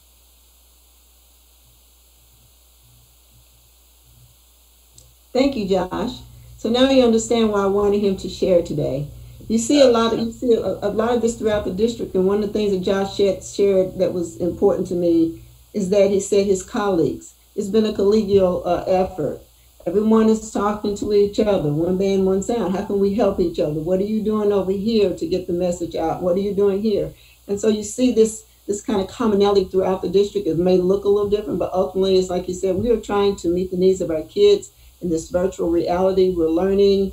We're through this process. We made great gains and changes since March, of which I'm very proud of, and for all of my schools and what they're doing, and the conversations that have come about, the 3 R's, reimagining and renewing, and doing education and looking at it differently. So when our students are back into our schools, whether it's hybrid, whether it's all in person, whatever it is, that level and that focus will continue even as we transition from whatever. We're prepared. We are preparing ourselves to make these transitions throughout the year. That was our goal. And Josh is a really good example of that. So thank you, Josh, for being here, representing not just Brenda County, but the schools and the teachers and your colleagues throughout the district.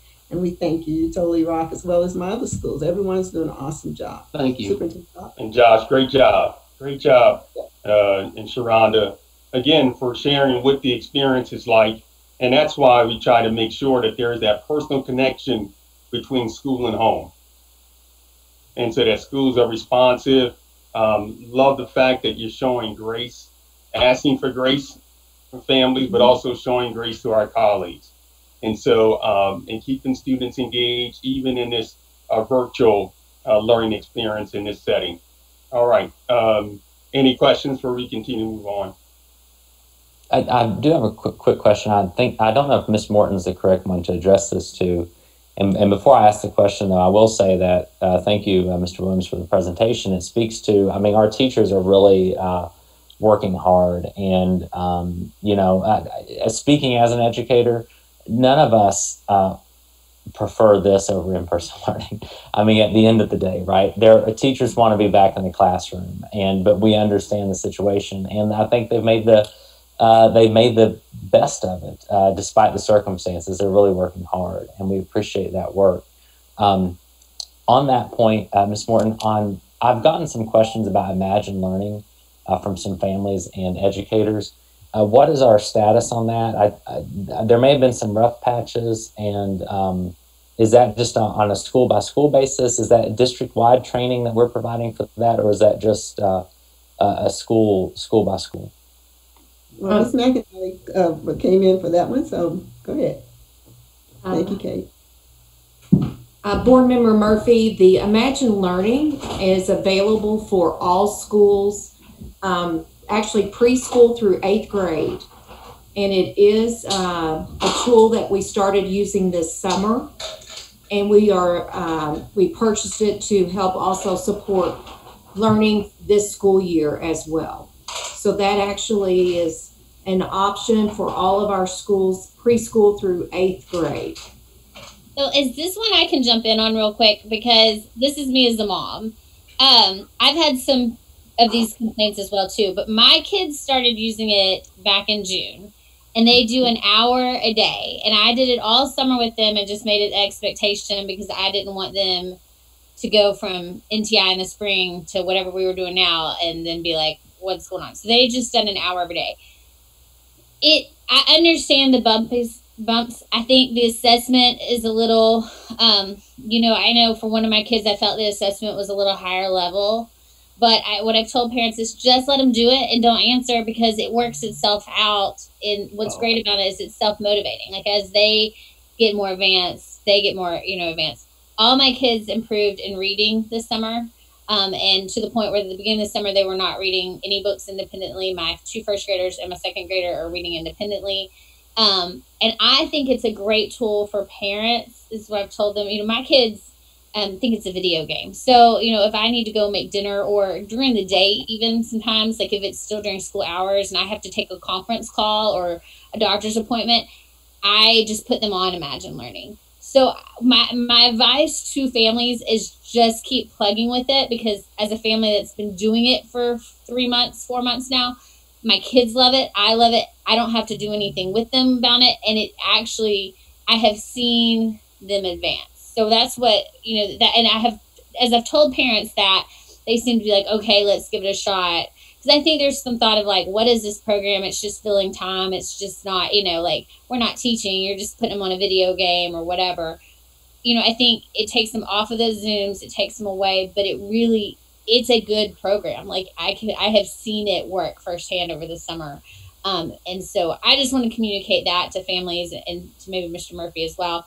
Because I think if you don't use it, you don't know. And I know sometimes like programs I'm not using, like one of the high schoolers asked me about a program that I don't use because I don't have a high schooler. And I was like, well, let's log in together and show me what you're talking about. So anyway, I just wanted to throw that out.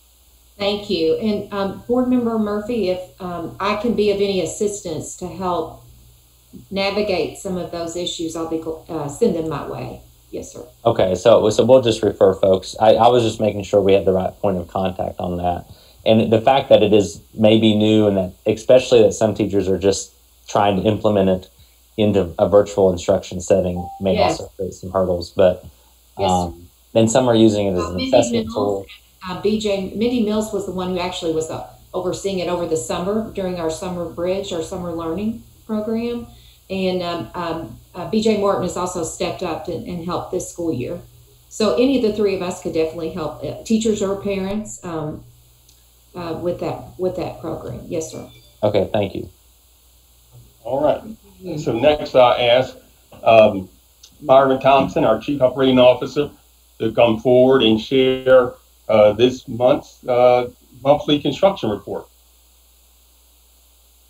We'll do that at the regular meeting, Manny. You got it. All right. Let's see here.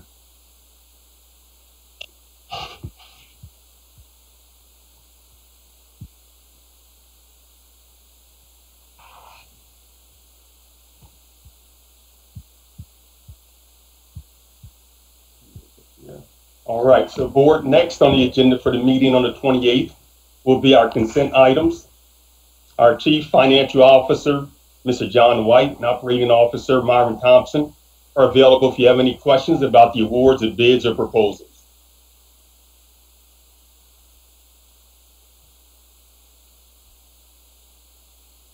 All right, seeing no questions. Once again, our Chief Operating Officer, Mr. Myron Thompson, can respond if you have any questions about the declaration of surplus and intent to sell. Hearing no questions, we'll continue. There's a placeholder for post approvals that Finance Director Rodney Jackson will report at the action meeting on the 28th. Seeing that there's no questions, Finance Director Rodney Jackson can also respond to any questions you may have about our special and other leave of absences.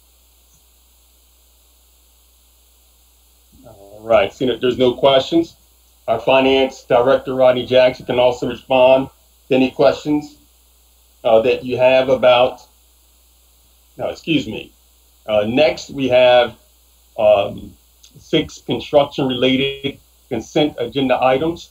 Once again, our Chief Operating Officer, Mr. Myron Thompson, is available if there are any questions.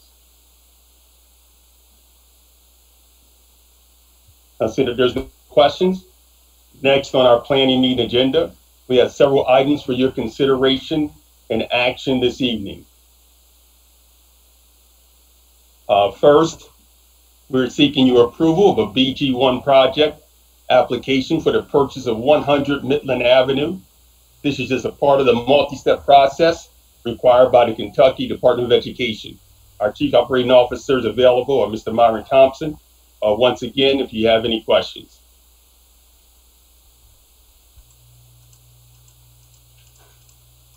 If there are no further questions, the motion is in order to approve a BG1 project application for the purchase of 100 Midland Avenue for the amount of $7,644,997, subject to approval of the Kentucky Department of Education District Facilities Branch per the provisions 702 KAR 4160.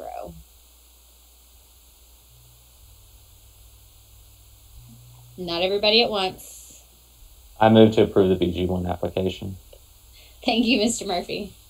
A second. A second by Mr. Love. Any further discussion? All in favor, please say aye. Aye. Aye. Aye.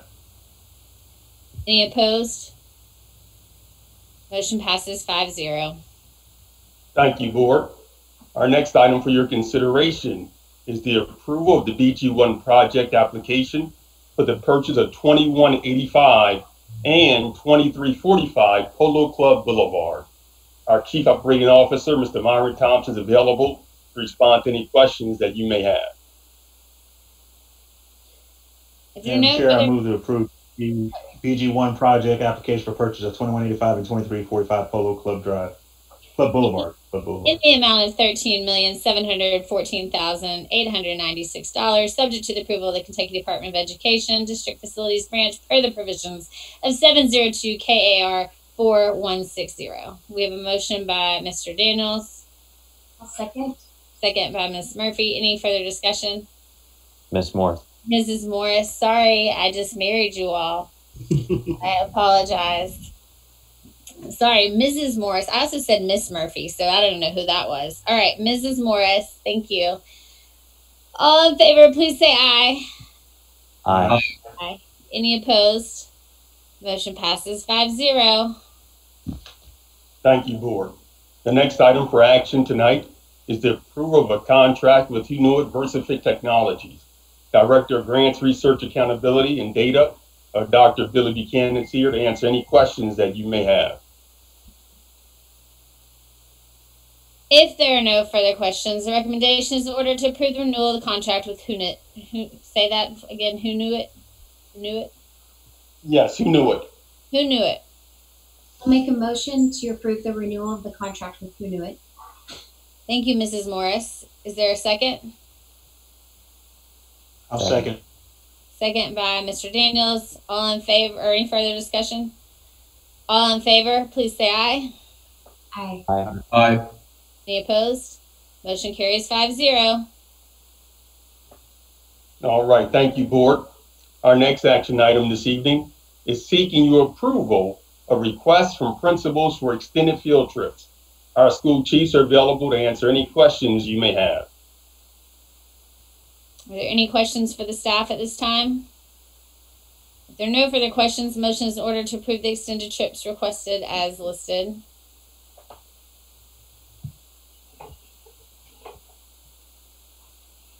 I'll make a motion to approve the extended trips request as listed. So motion by Mrs. Morris. Do I have a second? Second. Second by Mr. Daniels. Any further questions or discussion? All in favor, please say aye. Aye. Aye. Any opposed? Motion carries 5-0. Thank you, Board. Our next action item is the adoption of the tax rates for the fiscal year 2020-2021. With us to provide additional details tonight are our Chief Financial Officer, Mr. John White, Director of Finance, Mr. Rodney Jackson, and Director of Budget and Financial Planning, Ms. Ann Sampson. That's not totally correct, since Ann is newlywed and just got married. But I'll let her share that. The married name part, I forget your spouse's name, your new surname. But Ann Sampson, can you do the presentation? On August 20th, 2020, the district received from the Department of Property and Tax Department of Education certified net assessments growth and tax rates calculated provided by KRS 134, .590, Section 7, 157.440, 160.470, and 160.463 for the 2021 school year. The current rate is 81 cents per 100 for real estate and 76 cents per $100 for personal property. Staff recommends that the board approve a rate of 81 cents for real estate and 76 cents for personal property. The following are the certified tax rates per 100 assessed valuation, which may be levied for 2021. The compensating rate was 81 cent, 81.1, and 81.1 for both real and personal. The other rate, which we propose, is 81 cents and 76 cents, keeping it flat. And the 4% increase is 84.3 and 84.3. The tentative budget approved in May was predicated on no tax increase. This assumption was made in consideration of the current nationwide pandemic and economy. Staff believes that levying the other rate appears appropriate at this time at 81 cents and 76 cents, which is no increase, is flat. Are there any questions or concerns?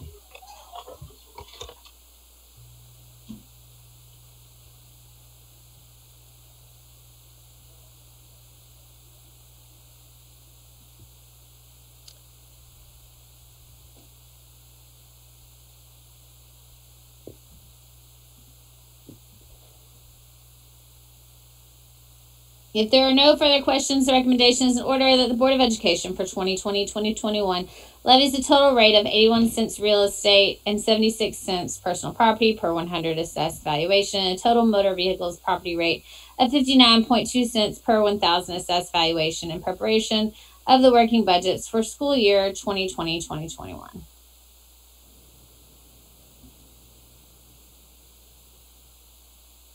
Do I have a motion? So I move to set the tax rates as advised. Thank you, Ms. Murphy. Second by Mr. Daniels. Do you have any further discussion? All in favor, please say aye. Aye. Any Aye. opposed? Motion carries 5-0. All right. Thank you, Roddy. Thank you, board. Our next action item is the award of request for proposal for thermal temperature monitoring.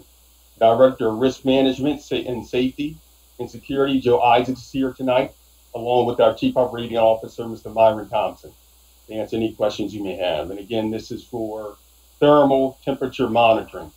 And as we talk about Board Member Murphy and Board Member Morris getting prepared for post 28th, this is something that we want to make sure we have implemented.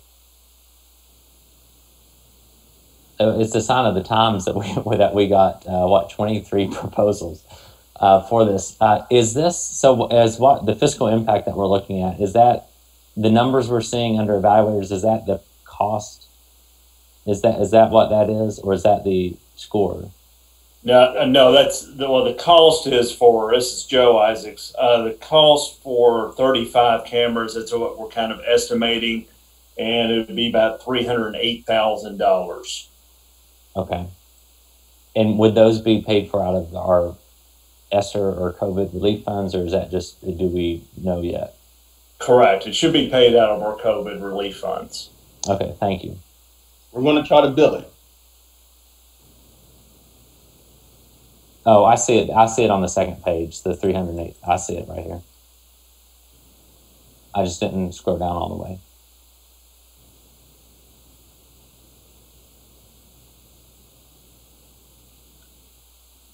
Did you all get the numbers? Go on, Christy. I'm just curious. When you went to go see Toyota, was this what they were using, or had you been able to try out the equipment somewhere else? We looked at several different versions. We looked at some kiosk type of cameras, and that would be if you walked up and would kind of scan your face and then you would kind of walk away. We thought that would be a little bit too slow for our folks, because that would, it's almost a second to take your temperature. It's almost a second to reset itself. So we went to Toyota, and Toyota was using a camera from Amcrest that we liked very much. And so that's kind of what we went back and developed our RFP. But BCI came in with better pricing and could deliver the cameras when needed. So that's why we went with BCI over Amcrest. Thank you.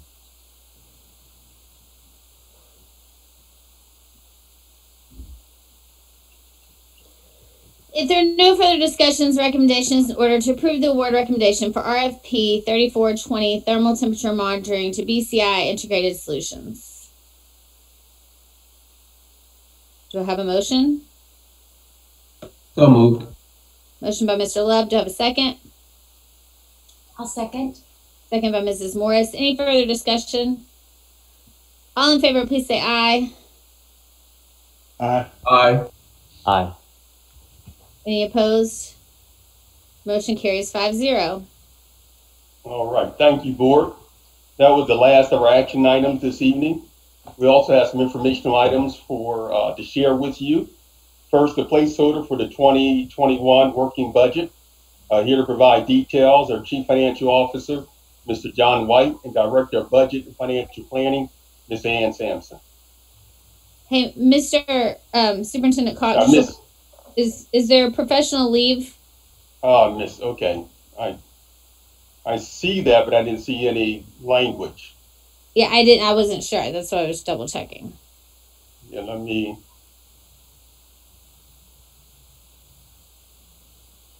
ask the team, check with the team, but let me no items this month. There was no items this month. That's what I thought, but we wanted to be sure.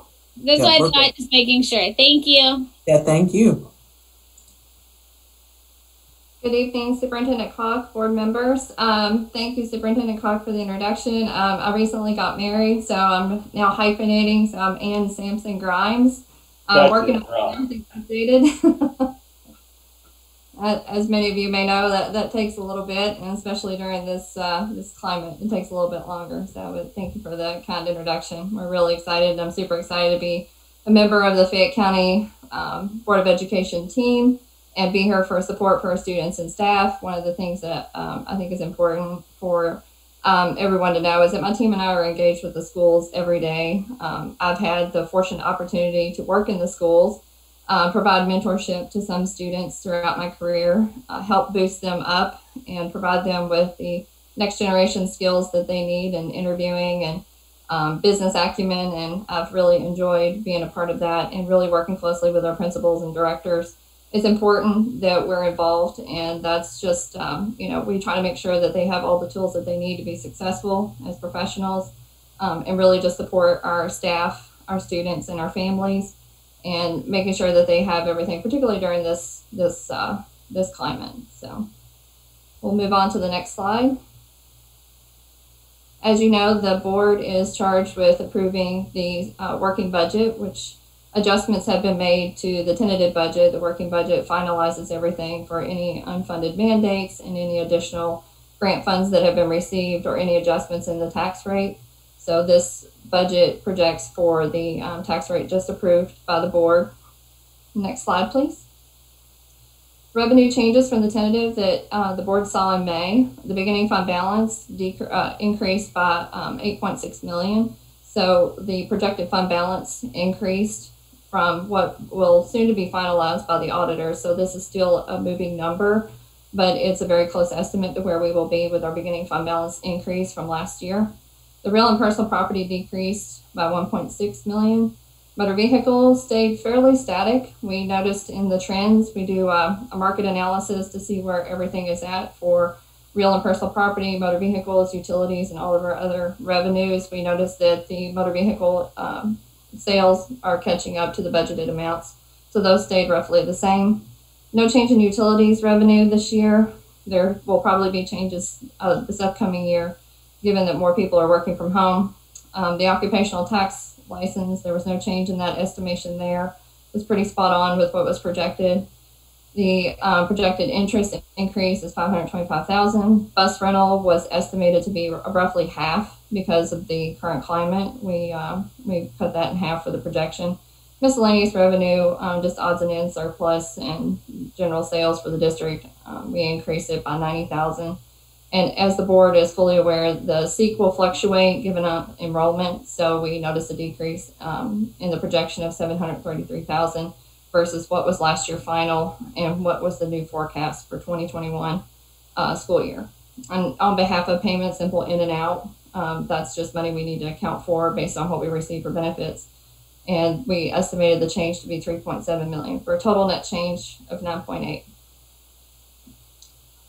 Next slide, thank you. In addition to contingency items approved in May, the beginning balance has the following obligations. As everyone knows, we have a Section 6 carry forward, so we allow the schools to carry forward 10%, and this amounts to $1 million. Last year was difficult for the schools to be able to spend what money was allocated, so their carry forward was just a little bit more this year, which amounts to about $1 million. We have not made second month adjustments. The team and I are in discussions with the leadership within the district to make a determination as to whether or not we're going to make any changes. Typically, we take an enrollment measurement to see if it increased or decreased based on what we projected last year, but this year is completely different. And so we're keeping it steady until we have more discussions. Next slide. In the working budget, this carries forward to what was included in the tentative budget. We have the girls K-8 STEM program, which amounts to $1.9 million. The STEAM Science Lab at $50,000. Locust Trace Partnership at $32,000. The anticipated utility increase was roughly estimated to be $125,000. FISTA debt service, there's always an increase in debt service at $168,000. Always insurance increase. With the fluctuations, those always go up and down every year based on need. $110,000 increase of student 504 at $20,000, and then portables to relieve overcrowding. The district is working on purchasing property in different facilities to be able to help alleviate that. But right now, for the portables, it amounts to $347,000. Transportation increase of $490,000, and then the salary experience stepped for our staff to retain high quality talent for our district and maintain our talent for the district to help support our students and families, estimated to be $3.1 million. And the beginning fund balance always allows for the fluctuation in collection of tax revenue, which will fluctuate this year because we're in a different collection period based on just the change in the climate. So, next slide. As the board knows, the Special Revenue Fund houses all state and federal grants, and this also includes local grants that are received. This is where our CARES Act funding is housed. Food Service Fund is traditionally self-supportive, but given the realm of COVID, we estimated 2 payrolls and benefits on top of that, which amounts to $2.6 million that has been earmarked in the general fund. If we see the need and the fluctuation, we will look at the CARES Act funding. Right now, we have a spending plan for our CARES Act funding that includes instruction and technology to support our students and families. So we allocated the money out of general fund, but if there is funding available, then we'll allocate that out of the CARES funding as well. And the capital outlay is funded at $100 per student as required, and Fund 320 is for our building fund, our debt service, and those facilities. This is the total for each of the funds in the working budget, roughly $575 for the general fund, $53 for special revenue, which includes our CARES Act funding. And the CARES Act funding in Fund 2, this Fund 2 also includes the security reimbursement funds as well. And then capital outlay of 3.6. This is the SEEK amount in our SEEK sheet, and that's reflected in the capital outlay fund. Building fund is our debt service amount for fiscal year 21, and then the fund balance for food service working budget will be $24 million for a total working budget of $693 million. Does the board or anyone have any questions? Just one quick question, Ms. Sampson Grimes, on the overall on the insurance. Has COVID caused any of the increases for any of our other insurances that we have and coverage that we have? I estimate that it would, so that's why I built it into the budget. Yeah, other than auto and all of that, but just is that so that's a holistic look at all of our insurance increases? It is, and it's a moving number because we're working with the procurement group to make sure that we are holding those costs down as well. I like to negotiate, so and I've told previous boards that I don't pay retail for anything. So if we can negotiate our price down and be able to maximize our resources, that's what I value. That's important. Good, thank you. You're welcome.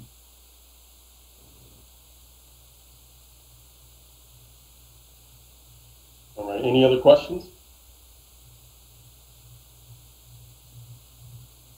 All right, so thank you, John.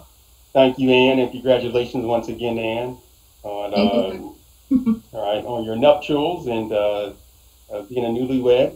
And board, the agenda for the 28th also includes several informational items, including the placeholder for the monthly financial report, the placeholder for the school activity funds report, and personnel changes for August.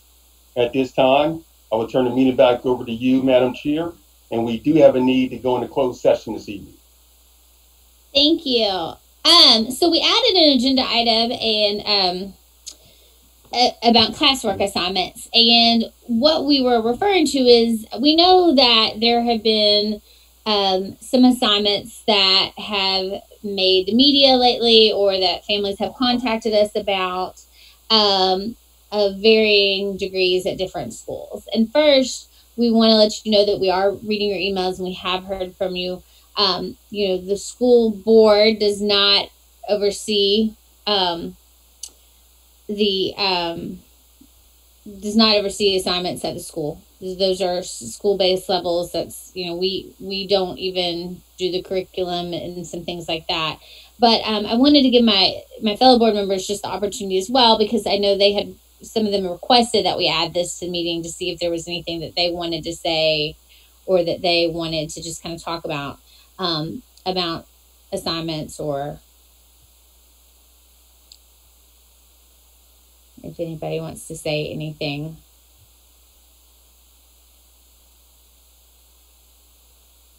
I think it's just a common misconception, so I'm glad you're bringing it up. But a lot of people do think that we're involved in those sort of day-to-day decisions. But anyway, as you say, those are made at a school level, and I think just educating the public on that when we're approached with it is the right thing to do.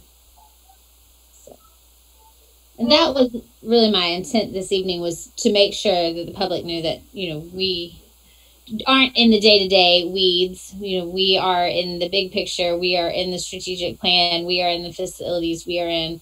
But, at the same time, if you do have concerns, definitely bring it to our attention.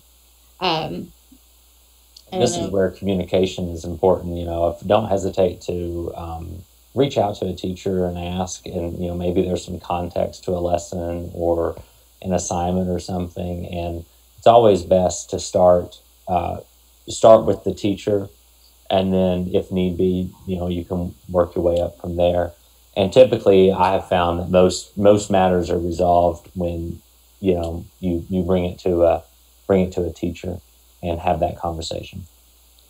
And I think, just going back over it, I think that is just the theme of all this right now, Mr. Murphy, is go to your teacher. Whether you are feeling overwhelmed, whether you're feeling underwhelmed, whether you don't understand an assignment, whether you think an assignment is out of context, whether you disagree with an assignment, you start with your teacher.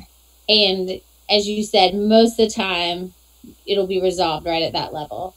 And we really want to, as a board, reiterate that we want you to communicate with your teachers and communicate there, because they're on the front lines and they're the ones who know this stuff. So if no one else has anything else to say on that, then we will, hold on, I've got,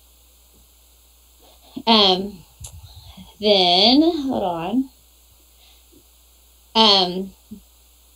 Before we go into closed session, I'll make a motion is in order to make the agenda dated September 14th, 2020, on which action has been taken at this meeting, a part of the minutes as if copied in the minutes verbatim. Do I have a motion? So moved. A motion by Mr. Love. Do I have a second? Second. A second by Mr. Murphy. All in favor, please say aye. Aye. Aye. Any opposed? Motion passes 5-0. And before I take the motion to go into closed session, Superintendent Cock, can you give us the insight? Is this going to be a short one? Like, do we need to have a movement break before, or can we just go straight into closed session? It's going to be a short one, but I would say, take the movement break and then join us. Okay, sounds good.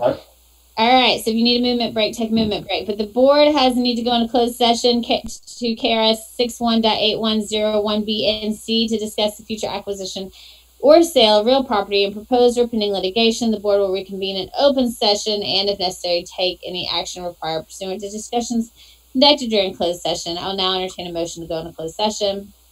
I'll make a motion to go into closed session. Motion by Mrs. Morris. I'll second. Second by Mr. Murphy. Is there any further discussion? All in favor, please say aye. Aye. Aye. Any opposed? Motion carries 5-0. We are now in closed session.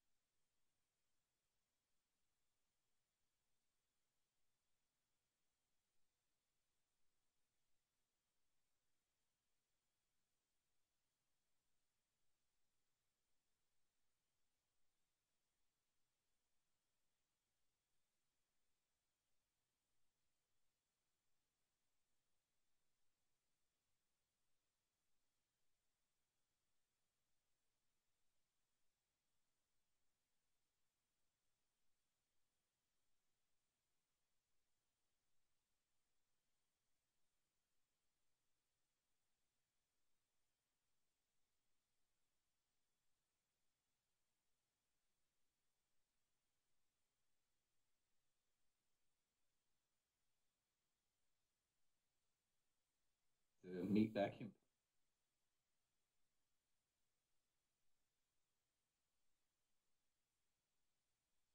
Yeah, you're right. I'm thinking we need some, at least some plastic, plexiglass. There we go. That's what I'm thinking. I'm serious because after being under the weather, I'm going to get my COVID test again. But, you know, it's like, you know, what did the governor say today? Someone 49? 49 years old. And I mean, so, you know, you can look at this as a, you know, a numbers game and a heat map and all of that, and forget these are people behind the number. You know what I mean? The board member Murphy, you understand what I'm saying? And the ages keep getting younger and younger, it seems. Yeah.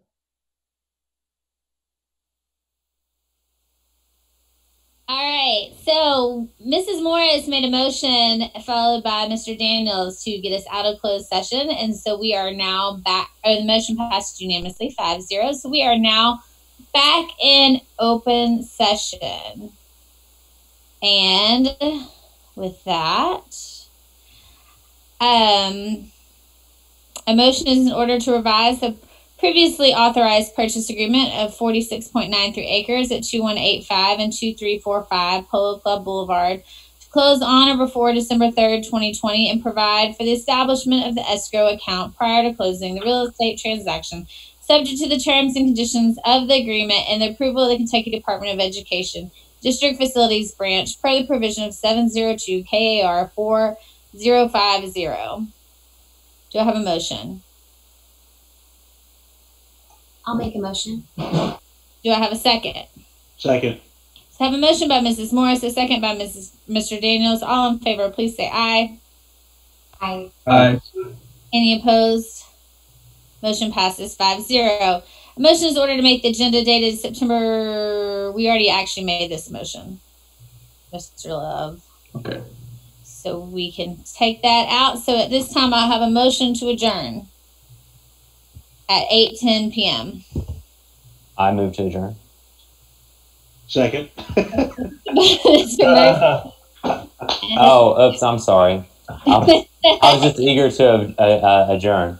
You are absolutely fine. A motion by Mr. Murphy, a second by Mr. Daniels. All in favor, please say aye. Aye. Aye. Aye. We are adjourned at 8:10 p.m. Thank you to everyone who tuned in this evening. If you have questions, please don't hesitate to follow up with us. And we will see everybody back at 6 p.m. on September 28th. Have a great evening. Thank you, board. Thanks, Amy. Thanks, Bob.